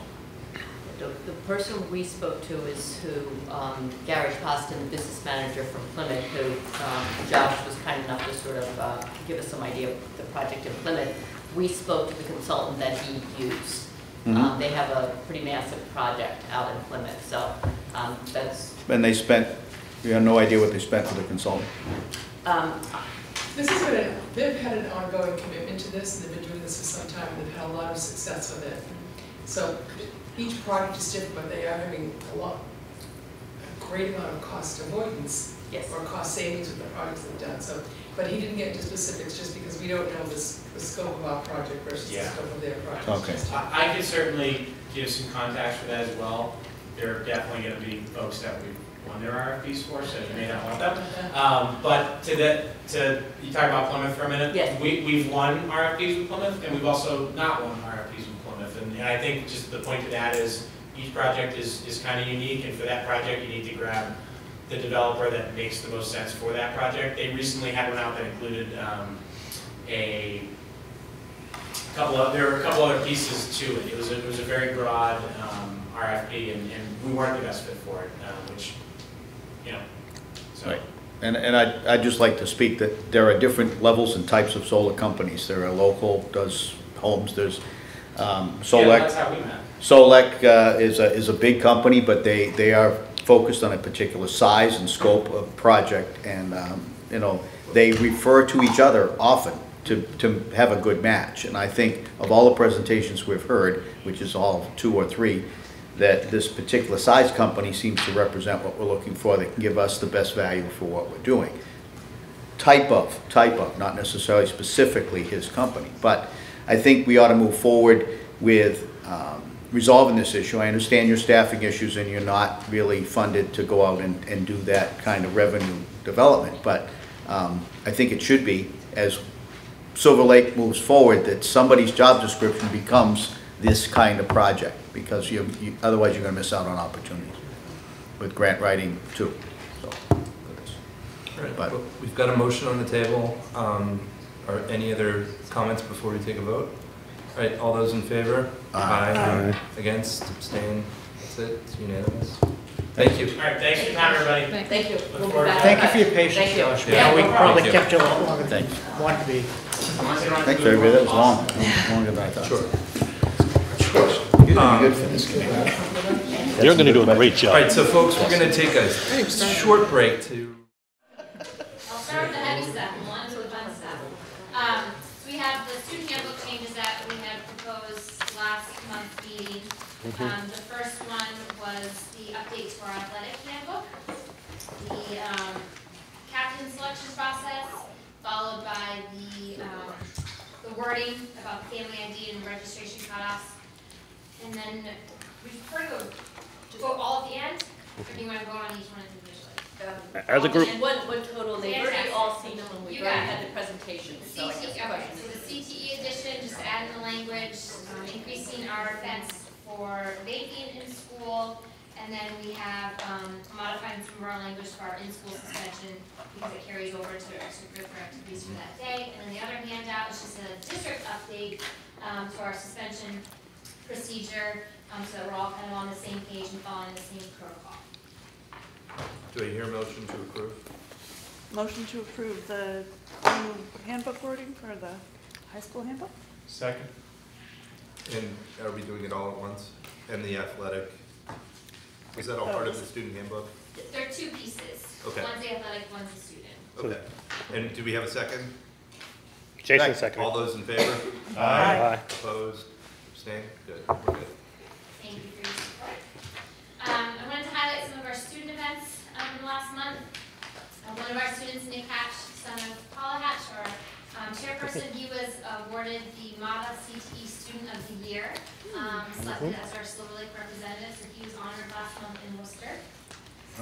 Our student council is finalizing our third and final pep rally for the year to honor our spring sports participants, our drama students, and of course our academic achievement that they honor each term.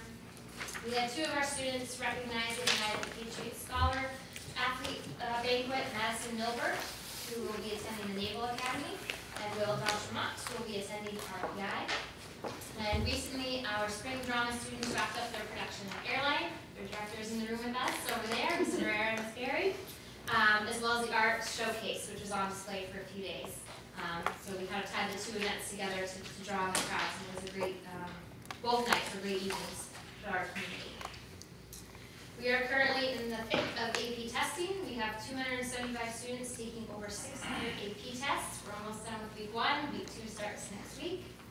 Our math MCAS is coming up on May 23rd and 24th, and then our physics MCAS testing will be June 6th and 7th. And then finally on my agenda, some updates about our upcoming graduation for the class of 2008. Their prom will be next Friday, May 18th, followed by a week of exams. And then the rehearsals begin the week of May 29th, and we will be in our second year of our new tradition with the senior parade, where students will be able to parade through the halls of their high school, middle school, and elementary schools, one last hurrah, walk down memory lane. It was a big success last year. The students have requested to do it again this year. Good. First student will be donating the buses, and the drivers will be donating their time. So it's a nice event that we pull together with support from all the schools. So if you're able to make it to any of the buildings that day, if you're not already currently in one, I highly recommend it. It's a pretty cool experience. Graduation will be June 2nd. Senior awards night is May 31st. Invitations are in the mail for everybody for graduation. And I would just like to end by thanking our teachers at Teacher Appreciation Week. They go above and beyond every single day.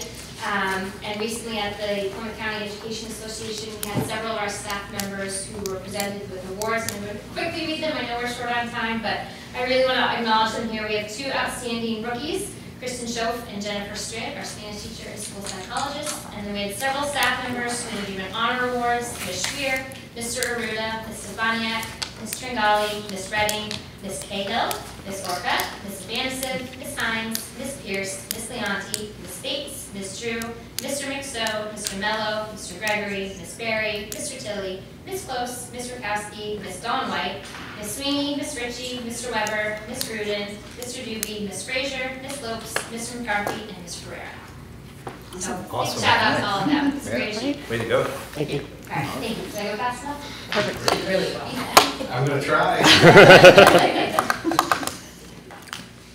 You're up. Okay.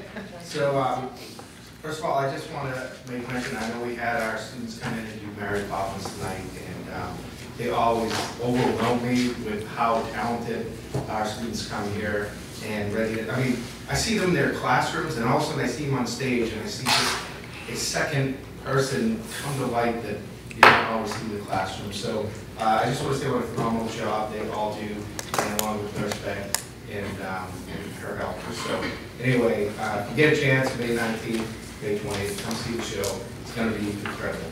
My student handbook, we also have the district policy, process policy that Michaela talked about, dress code, which was in, and we're adding a student safety plan for students that violate our drugs, alcohol, weapon policy. Again, that's to ensure they make safe decisions in our school. And we have the district's equal opportunity. And those are the handbooks that I just asked for a vote to approve the handbook changes.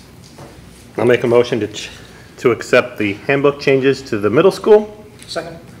All those in favor? Aye. Opposed? Abstained? Thank you. MCAS testing, so we had 270 students doing MCAS testing for 8th grade math. This week we completed that. We have one more week of testing. We have our 7th grade math and our 8th grade science. And that will take place next week, and we will be done with our MCAS 2.0 testing. For student events, we've had 4 students that put in for a MARC annual submission. I just want to mention our students, Dustin Devoni, Gavin McKinnon, Aiden R. Doyle, Sarah Thomas, created a video to highlight discrimination and acceptance, and they won 2nd place at the annual event. So I want to give them recognition. I have the video. I'm not going to show it tonight, but I am going to share it out so that Joy, that she'll send it out to all you guys. So when you get a second, take a look. It's very creative, very powerful, and it's again our kids making some really positive inroads. So make sure that that gets shared out to you guys. So thank you for that. And then National History Week. We have students that went to the regional finals, and we have 2 students, Zachary Kramer and Timothy Owens, that qualified for the national finals for the History Week, which is going to be Friday, June 1st, Saturday, June 2nd, down in Atlanta. And I want to give them recognition for making it to the national level to compete against anyone around the nation that goes, and they really deserve recognition for their hard work. So we're excited about them going down and competing at the national level. We have our Scholar Leader Dinner on Wednesday, May 16th. Abigail Powers and Evan Barkowski are our Scholar Leaders. They represent and demonstrate academic achievement, service to our classmates, positive role models for our peers, integrity, honesty, and courage. And they will be recognized at our Scholar Leader Dinner on May 16th. So congratulations to Abigail and Evan. We also have an art display that's happening at the Kingston Public Library throughout the month of May. And there's also a reception that's going to happen Saturday, May 19th from 2 to 4. So if you get a chance to go by the Kingston Public Library, you will see our students on display with our 8th grade art program. So that's always something that's really nice to see. And then we have two donations that I just need votes on. $2,000 for tech engineering teacher Julie Walker from Power Engineers. They donate $1,657. We have anonymous donators. They have $300.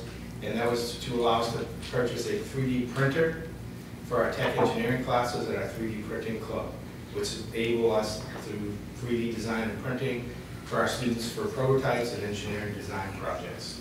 So we're very excited about that, bringing that to the middle school. Again, that's a program that we all worked hard on, bringing it back to the middle school a few years back. It's really paying some dividends to our students. So thank you for that. I'll say the second one, maybe you can vote both at the same time. And that's to Anna Walsh and Andrea Lewis, a $500 grant. Andrea Lewis and Anna Walsh are the 2018 recipients of the ARC of Greater Plymouth Inspired Teacher Grant, Spreading Inclusion. It is to honor and support our commitment to inclusive education and the recognition of how inclusive classroom education enhances the mission, empowers and support people with disabilities and their families to belong, contribute, and thrive. I just wanted to say congratulations to Anna and Andrea for their hard work in pulling that grant in. And I ask that we accept both of these donations. Do I hear a motion? Make a motion to accept both of the donations. Second. All those in favor? Aye. Opposed? Abstained? Unanimous? Thank you. On to school district business. Director of Business Services, Christine Healy. Thank you very much. Over the last quarter of the year, working our way through eagerly. We are constantly reviewing our budget to make sure we've done everything that we committed to doing, and what's been cut, what's been included. As you go through, you'll see there are a few areas of concern, but we are working our way through it. And if you have any questions, please let me know. Because the issues that we've had, I think the issues are now have existed for years, so it's nothing startling there, but we've had some utility issues in homeless transportation and the substitute account, things like that. But one thing I did want to mention about the utility accounts, our gas account gave us a surprise issue with the cold spell that we had in January, where our contract for gas allows for a 20% overage of our usage. And on January 5th of this year, the rates for gas just went through the roof.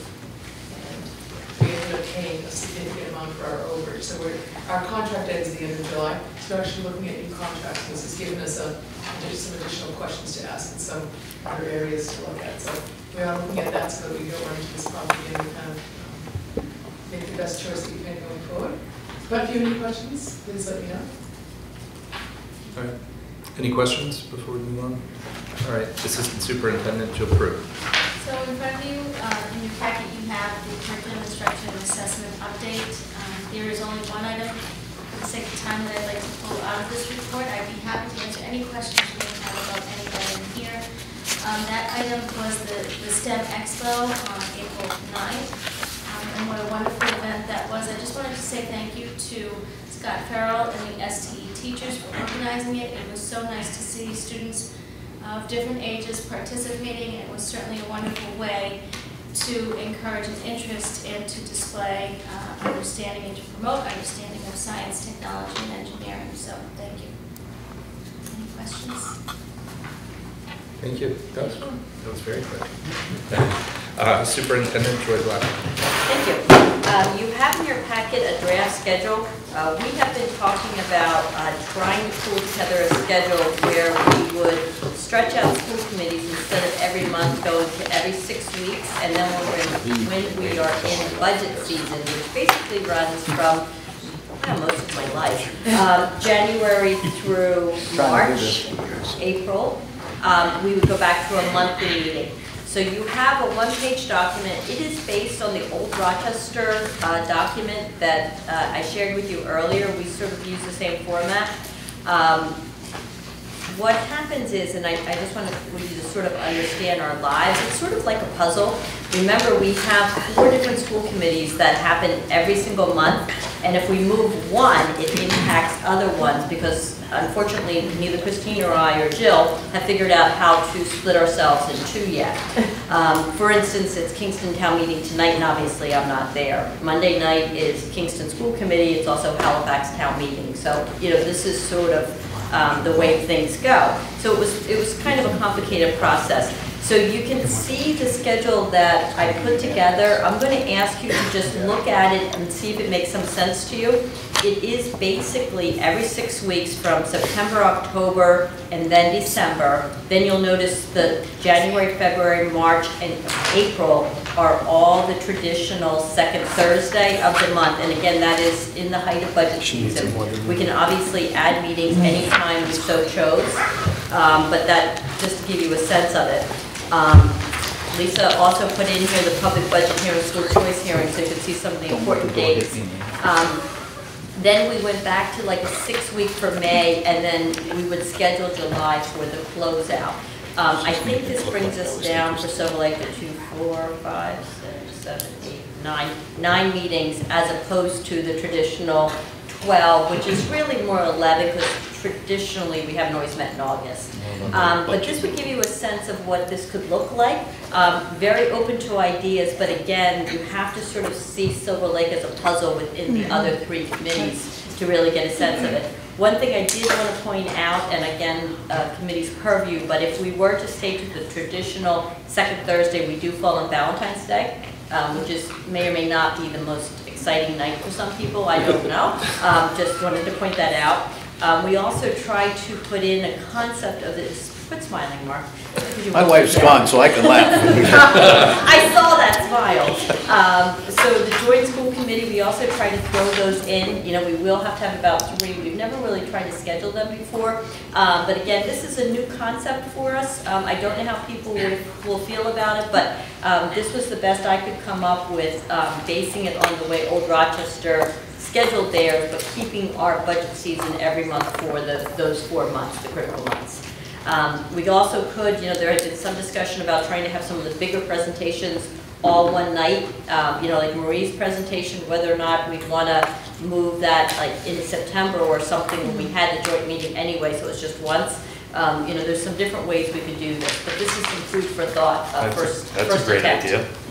Can you remind me what do, for the joint meetings, I know we vote the shared cost contracts, and what other things do we need to do at the joint meetings? We vote some of the common contracts, train brush, pick out, the school bus contracts, one of the ones we have to do with that, so it's more of the common items that we go to bid for once, we'll do it for the whole region community. So normally what we have to do is, there may be some contracts that we'll have to do, like we'll probably have a meeting, I assume, this spring. I mean, well, not this summer. This summer? Yeah, spring, I'm dreaming. So this summer we'll have one to go out to bid, so we can sort of move things around a little bit.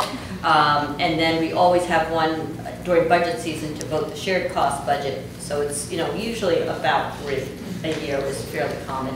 There's usually one shared cost to go over my evaluation.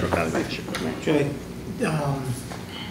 having another one, or at least one other one scheduled during budget season, do you think that maybe just to have it planned out?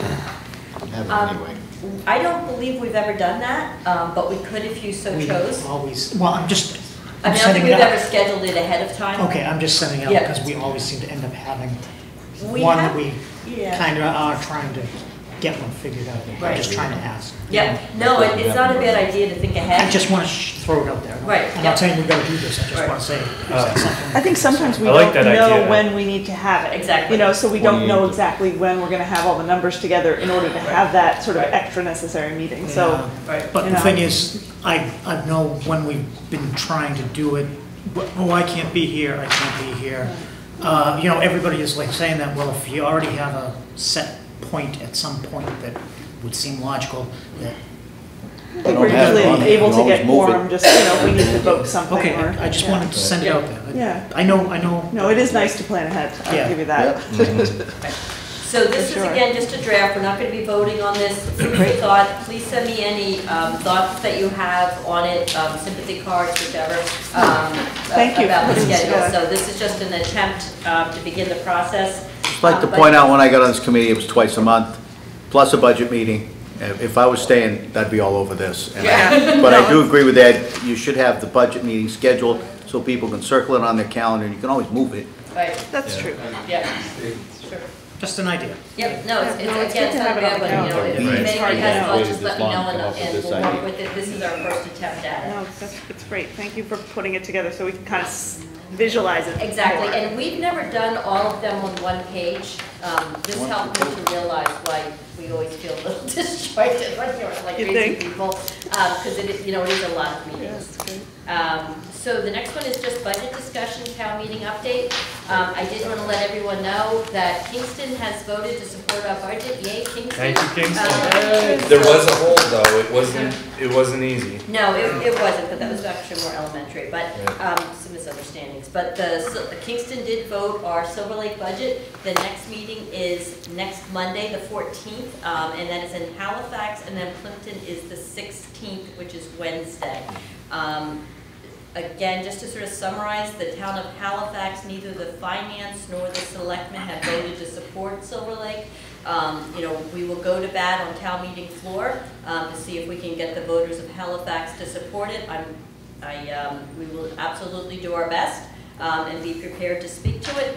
In Plimpton, both the finance committee and the selectmen have voted to support the budget, so we anticipate that the town will vote to support the budget. As long as 2 towns vote to support the budget will go through, and whether Halifax votes it or not, they will have to pay the assessment.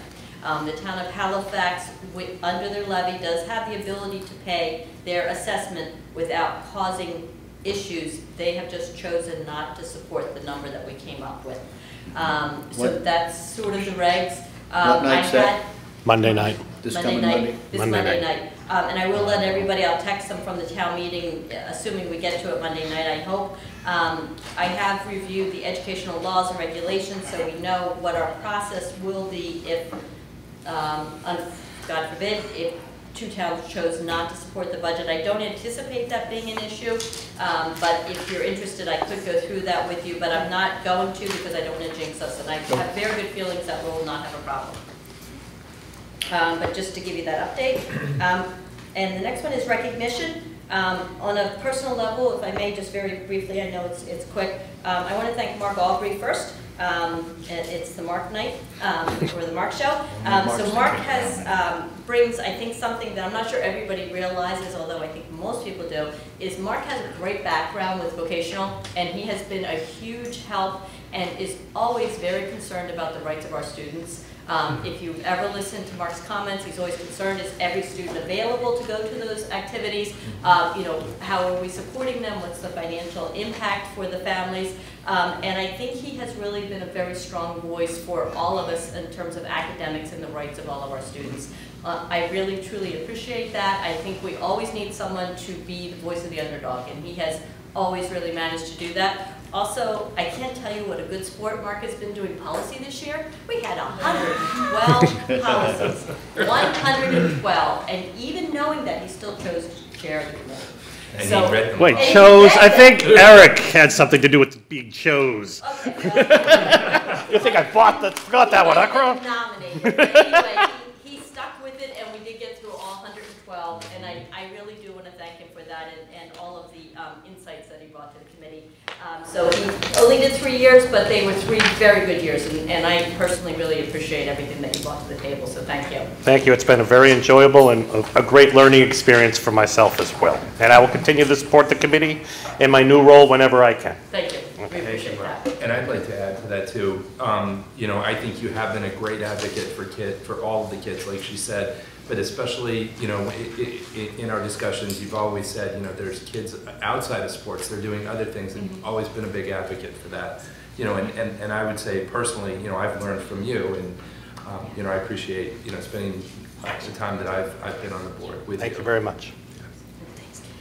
Mark Widmoni, what do I say? Where do you start with Mark? Just a decade. Yeah, so Mark's been with us for a decade.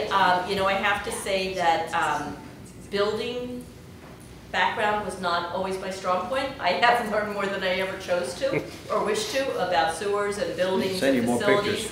And Mark has always been incredibly patient and with a great sense of humor. He has been a very strong advocate about us, you know, going forward with grants, going forward with solar. He has never let us off the hook about that, and I really appreciate that. He does not ever let me not do my job. He has really kept me honest, and he has made me stay informed, and I have to say that I truly appreciate that. You know, the other thing that Mark brings is he brings a really strong background with STEM, and Mark has been a huge science advocate for our students. I think some of the STEM initiatives that we have, I think we can directly relate to you. You know, you have really forced us to stay on top of issues that may have fallen by the wayside if it wasn't for you. You know, our new Allied Health Program, you have been an incredible advocate for that. You have always been on CTE. You go to all the meetings, even if you fly in from Australia or Denmark or wherever the night before. You know, you have always answered my text. You've always picked up the phone no matter what country you're in. So on a very personal level, I will really miss you. I am not deleting either of your numbers from my cell phone. So I just want you to know you'll still be hearing from me. Right. And I really do appreciate all you have brought to the table. Thank you. Well, and thank you very much, every one of you. I'm going to miss. I know it's time for me to move on, and I have some other focuses that I'd like to do. And I appreciate that all those agenda items that I've been working on for the last 10 years all seem to be coming to fruition as I'm leaving. I also think that I'm leaving this committee in very good hands, and that means for all the towns, but particularly the folks that have run for election. The technology, you have somebody else that came from a school council position like I did to come to the school committee. You're going to be new and innovative ideas, I think, is what really makes all of us come together, because we have a different way of, and we share those views. We have 3 different towns, 3 different ideologies that come with those different towns and economics, but we all can make a good decision. I think we make very good decisions. And I want to recommend that we keep our autonomy, that we always realize that we are from 3 different towns, but we are the last advocate for these kids and the school and the teachers, and that we should, I was talking to Joy today, and it was about challenge, and you've heard me say that our program should challenge every child, but we also should challenge every teacher. We should challenge every administrator to create the programs that challenge these individuals. And then the other thing, and remember that we're the first line of defense. The schools first, our towns are second, but a close second. Good schools will directly influence the property values of a town and thus the tax rate. So without a good school system, you have chaos in your community and nobody wants to live there. Your property values go down and you don't have that. Challenge yourselves to determine the difference between the want and the need. Okay, we hear that and we understand our teachers and our administrators are embedded in these day-to-day activities. But if they have a difference between a want and need, have them sell it to you before they convince you that it's a need versus a want. And also, the best advice I can give my fellow school committee members is, above all, never be afraid to say you were wrong and change your mind. Because we all have different perspectives, and I think we're a good team. So thank you very much for letting me serve with you guys, all of you. Really enjoyed it. Thanks. Thanks to both of you. Thank you. And then the last thing on mine was cafeteria update. I believe the word may be out, but I just wanted to make it official. David Zioli, our Director of Food Services, has submitted his retirement, and I really want to thank him for the time he has spent with us. So we have currently advertised on School Spring, and I put the word out, well, to everybody I know, actually, with some listservs that we have. I also did reach out to Chartwells. You may remember we talked about the possibility of finding out what they would have to offer, what kind of contracts they have. I did do a little research about some surrounding districts. Chartwells has a great reputation with some school systems. They tend to be the bigger school systems. Brockton, for instance, works with Chartwells. Those systems love Chartwells. They have done a fantastic job with them. There are some smaller districts that haven't been as happy with Chartwells. They like having their own food service director. What I've heard from everyone is it's about fit. That seems to be the big thing, is who fits in your community. I don't know what that's going to be yet, but if you like, I can invite Chartwells to come in June and see if they would, that you could just see a presentation of what they have to offer. They can come in and manage our current staff. It doesn't mean our staff would need to be let go. You can just hire them as the managers of your food service program. So there's several different ways we can go with this. This will be something that will be in real time, because obviously we need someone to open our cafeteria next fall. And that is not something any of the three of us are capable of doing. I will be, we're advertising in School Spring. I think we're about close to 20 people have applied. And some of them actually look pretty darn good. How much longer is it going to be before you start seeing the individuals? Well, I think we'll probably go until, I have to get through budget season before I start doing those interviews, but probably early June would be my guess. Yeah, maybe after graduation. So if you decide not to hire a director, now that you've advertised the position, are you obligated to just decide you? No, I probably would do it simultaneously. I wouldn't go with Chartwells without also seeing what's out there. I mean, I would do them simultaneously. But I didn't, again, I'm not a strong advocate either way. I mean, from talking with all the surrounding superintendents, everyone has said it's about the fit. It's about having the right person that can work within your district, that can, provide a good lunch/breakfast, depending on where we're talking about. And also can meet our students' requests and needs and make it solid. As you know, we started off, well, when I started, I discovered a $250,000 deficit, not the rock I had hoped to turn over. But since then, we are solid. Just barely, but we are. So it's something that it's important to have the right person that can provide that. But if you're interested, I could ask Chartwells to come in, maybe do a 10-minute presentation in June. I think they're worth looking at.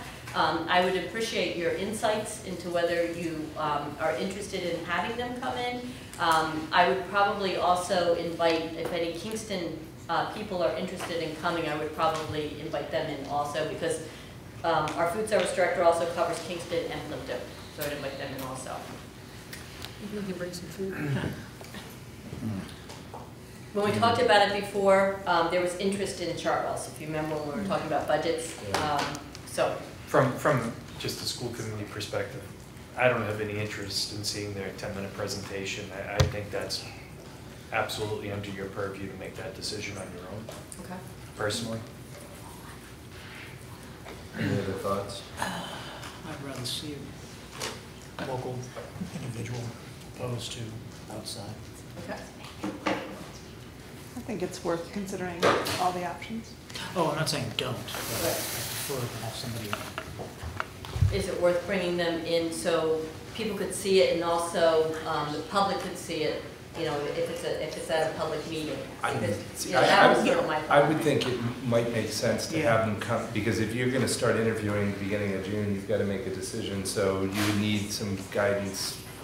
Would you need a vote on that? from No, us? the position is under me, but Okay. what I was interested in was just, you know, Chartwell's has approached us a few times, Mhm. that there had been a person in the audience a couple of months ago that had come from Chartwell's. They approach every school system, it's Right. not that we're that special. But we, you know, some people have been extremely happy with the food products and services that Chartwell's has been able to bring. With Ed, I've always sort of preferred local, Yeah. but a lot of it, again, is fit and financially, it has a big impact on us if we don't have the right person in the job. Right. So, I just think it brings in a layer of bureaucracy and It may business well. that just. It may well. But I'm not opposed to it, I'm not saying, I'm just, Right. I know Again, how I it- am leaning towards it, so. Does it, when you say fit, so if you bring in someone like Chartwell's and the person they put in your school system doesn't fit, you can just say to them, this isn't fitting, find another person? You know, that's part of what we need to find out a little bit about is their contracts. My understanding is that, you know, you can contract Chartwell's, you can hire their people, you can have their managers, Yeah. but they also, for many surrounding districts, they keep their local cafeteria staff, the people already working in the schools. Right, sure. And then they bring in a manager. So I think, you know, again, we got one contract from Chartwell's, I think it was 20 pages maybe, something like that. It was a fairly lengthy contract. So we're really in just the beginning stages. I mean, my focus right now is to get a budget. But right after I get a budget, we gotta feed the kids. So with bringing in a company like that, do they have better buying power than we do to, you know, to have better product than we would? That's on why I our want own? to have them come in. I mean, I assume that, I mean. Will they cook for us? Yeah. I've only gone as far as reaching out, and there's more than one company. You know, I've only picked Chartwell because that is the local company that has gone to other surrounding districts. Are you leaving us, Mark? Yeah, I have to go pick up the child, I'm sorry. Thank you, for Mark. having me, Mark. Thank you, Mark. Thank you. So if it sounds like there's a few people interested, I know Paula had been interested in seeing it. I'm gonna ask them to come in June. Let's just see what they have to offer, and we'll simultaneously, Christine and I'll probably reach out to some other administrators. We'll start the interviewing process, and we'll sort of see what makes the most sense for us. Great. Thank you. All right, so reports of special committees. We don't have old business, we already discussed that, right? The Yep. discussion, yeah. So reports of special committees, SLEA. We waited long enough. I know. Yeah. Sure. So I'm Jess Cahill. I'm on the SLEA e-board. Due to a family emergency, the president is unable to be here with us this evening, so she's asked me to read a statement for her. She said, the SLEA would like to thank the town of Kingston for their continued support of Silver Lake Regional High School and Middle School's budgets. We look forward to the upcoming Plimpton and Halifax town meetings and hope that we are able to have a successfully pass a 2018-2019 school budget. The SLEA also thanks the committee and the administrators for their hard work in creating a budget. As the school year comes to a close, we want to take a minute to appreciate that the teachers are as hard at work as ever. They are finalizing their student preparations for AP tests, creating new curriculum, and ensuring that the students stay focused and motivated as the temperature warms up. While we look forward to a successful finish to the year, we are gearing up to continue our work over the summer. Our teachers are committed to providing rigorous and supportive learning environment and thank the many community members who support our efforts. We are looking forward to our summer funner school.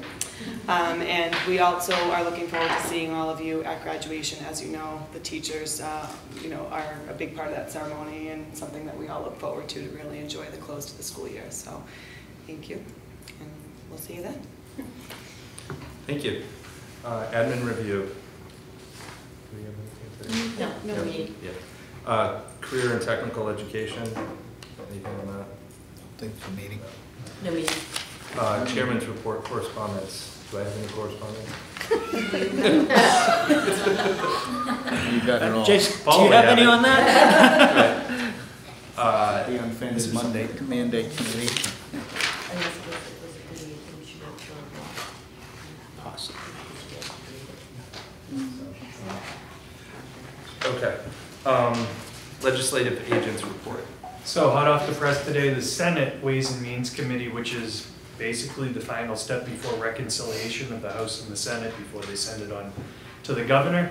They met today, they formed their version of the budget for next year, and in honor of Mr. Creed, they did not meet their statutory requirement to fully fund regional transportation at what we would estimate to be $86 million next year. They funded it at $62.5 million.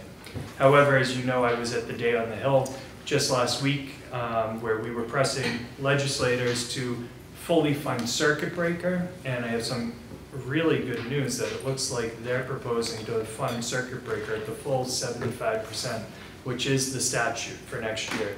They currently have $318.9 million for circuit breaker for the next fiscal year. Also, they put $100 million in its charter school reimbursement program, which will give a little bit more relief to schools that are losing massive amounts of children to charter schools. Lastly, Rep. Coulter was here tonight to give recognition to Mark for his service. Rep. Coulter has something that's called a legacy bill that he's going to leave behind on Beacon Hill. His legacy bill is something that I think that MASC and we as the school committee here might want to take some action on. He has a bill that's very similar to community preservation, but it's for school resource officers. So it would be a slight surcharge to property taxes. Communities would have to adopt it. There would be dispensation for those who were economically disadvantaged or elderly to not participate. And towns that rose those funds would be matched up to 50% of those funds by the state to fund school resource officers and equipment in our local schools. So I am willing to take on the charge of writing up a proposal for MASC's resolution committee, which will happen in November, if you would so charge me as the committee. Someone like to make a motion? All right, second. Does anyone want to second that? Yeah. All those in favor? Aye. Thank you very much. Great idea. Are you done? All set. So I have a question. So I had reached out to Vinny DiMacedo to see if I could get it. I've been unofficially working with other regional school committee members. Laura has as well. There's a Facebook page for that. One of the owners or admins of that page had put out a request that people get in touch with specific senators. Mr. DiMacedo is one of them because he's on the Senate Ways and Means Committee, and he would also be one of those to help, and I'm not sure the right terminology, but merging them back together. Reconciliation. Thank you, reconciliation. My degree's in medicine and computer science, so that's what I bring to this committee, not my legislative experience. So I reached out and just was wondering if he would have time for a discussion. Have you worked with him at all in terms of having him, push for regional transportation, the other things that we deal with? So one of the things I know about working with Beacon Hill is the staff is the senator. Yes. So if you get anybody from his staff on the phone to have a conversation with you, you are talking to the senator. Right. I have had some interactions with him. He does return my emails and my phone calls. I'd be more than happy to assist. We also have a division in MASC specifically for regional schools. Yep. This is the little flyer we brought with ourselves to Beacon Hill, asking for certain key points. One of the things we need to realize, though, as a regional school is we are less than 1/4 of what the state has. Mm-hmm. So trying to get that block to vote together and bring on another 25% of the legislature is hard, which is why when I was up there, I mentioned it, but what I really pushed for was the circuit breaker funding. Right. I knew there was more people pushing for that and we had momentum. So anything I can do to help, please let me know. I'm always willing to make a phone call or reach out. Okay, great, thank you. Okay, negotiations, employee relations, safety subcommittee. No. PAC. I don't have anybody here. Yeah. Policy. Yep, revolving funds.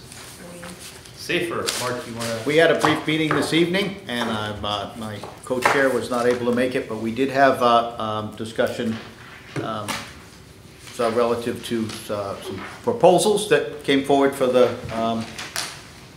field lighting and also the solar. And we reviewed our capital plan. I think that is the most important thing we did tonight as far as looked at what we have going out. Some big numbers are coming your way that you're going to have to figure out how to crack, and I wish you luck, I guess, to say that. But as you go through that, some of those items, I just say on your capital plan, are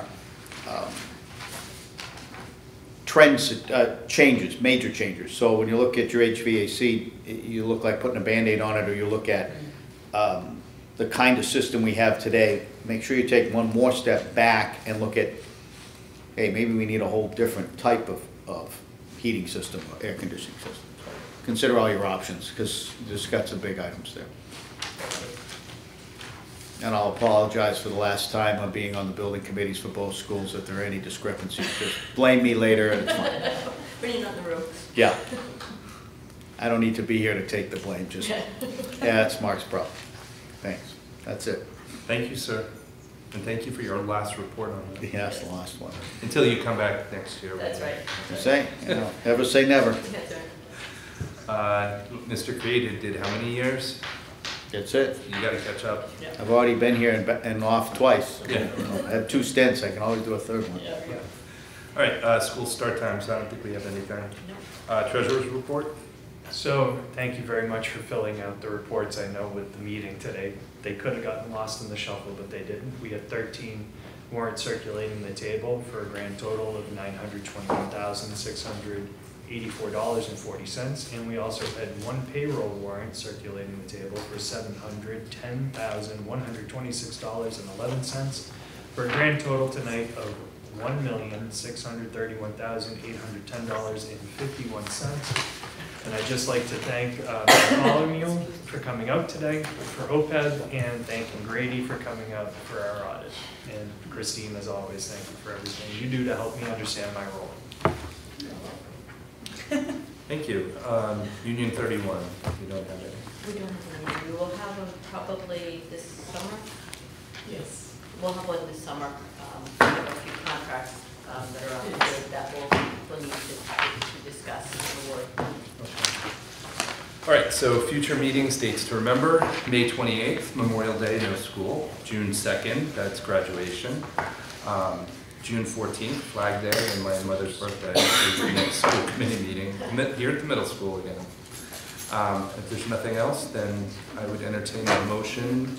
I got just one comment, and I didn't want to interrupt your report, but it makes me proud that we have a young lady going to the United States Naval Academy. And I have been here for 10 years and told every principal that you cannot leave this job until somebody goes to the Naval Academy. Yeah. And you did it. And not only that, but I was the first class at Annapolis with women.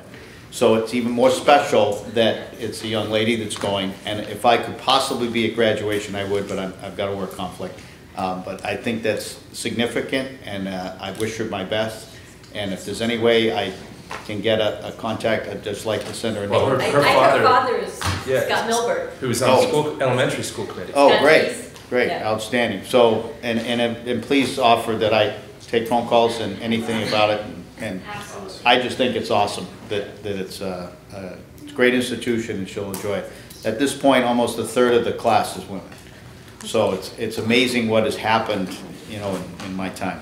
From 80 that started now, it's not a minority at all, and it's a great career. Thanks. And with that, would you like to make the motion to? I'd like to make the motion to adjourn. There we go. Do we have a second? Second. All those in, roll call, Jason? Oh, yeah. Aye. Mark? Yeah. Yes. Laura? Aye. Ed? I'm a yes. No We are executive adjourned. session Till next required. month. Fabulous. Thank you, guys. Thank you.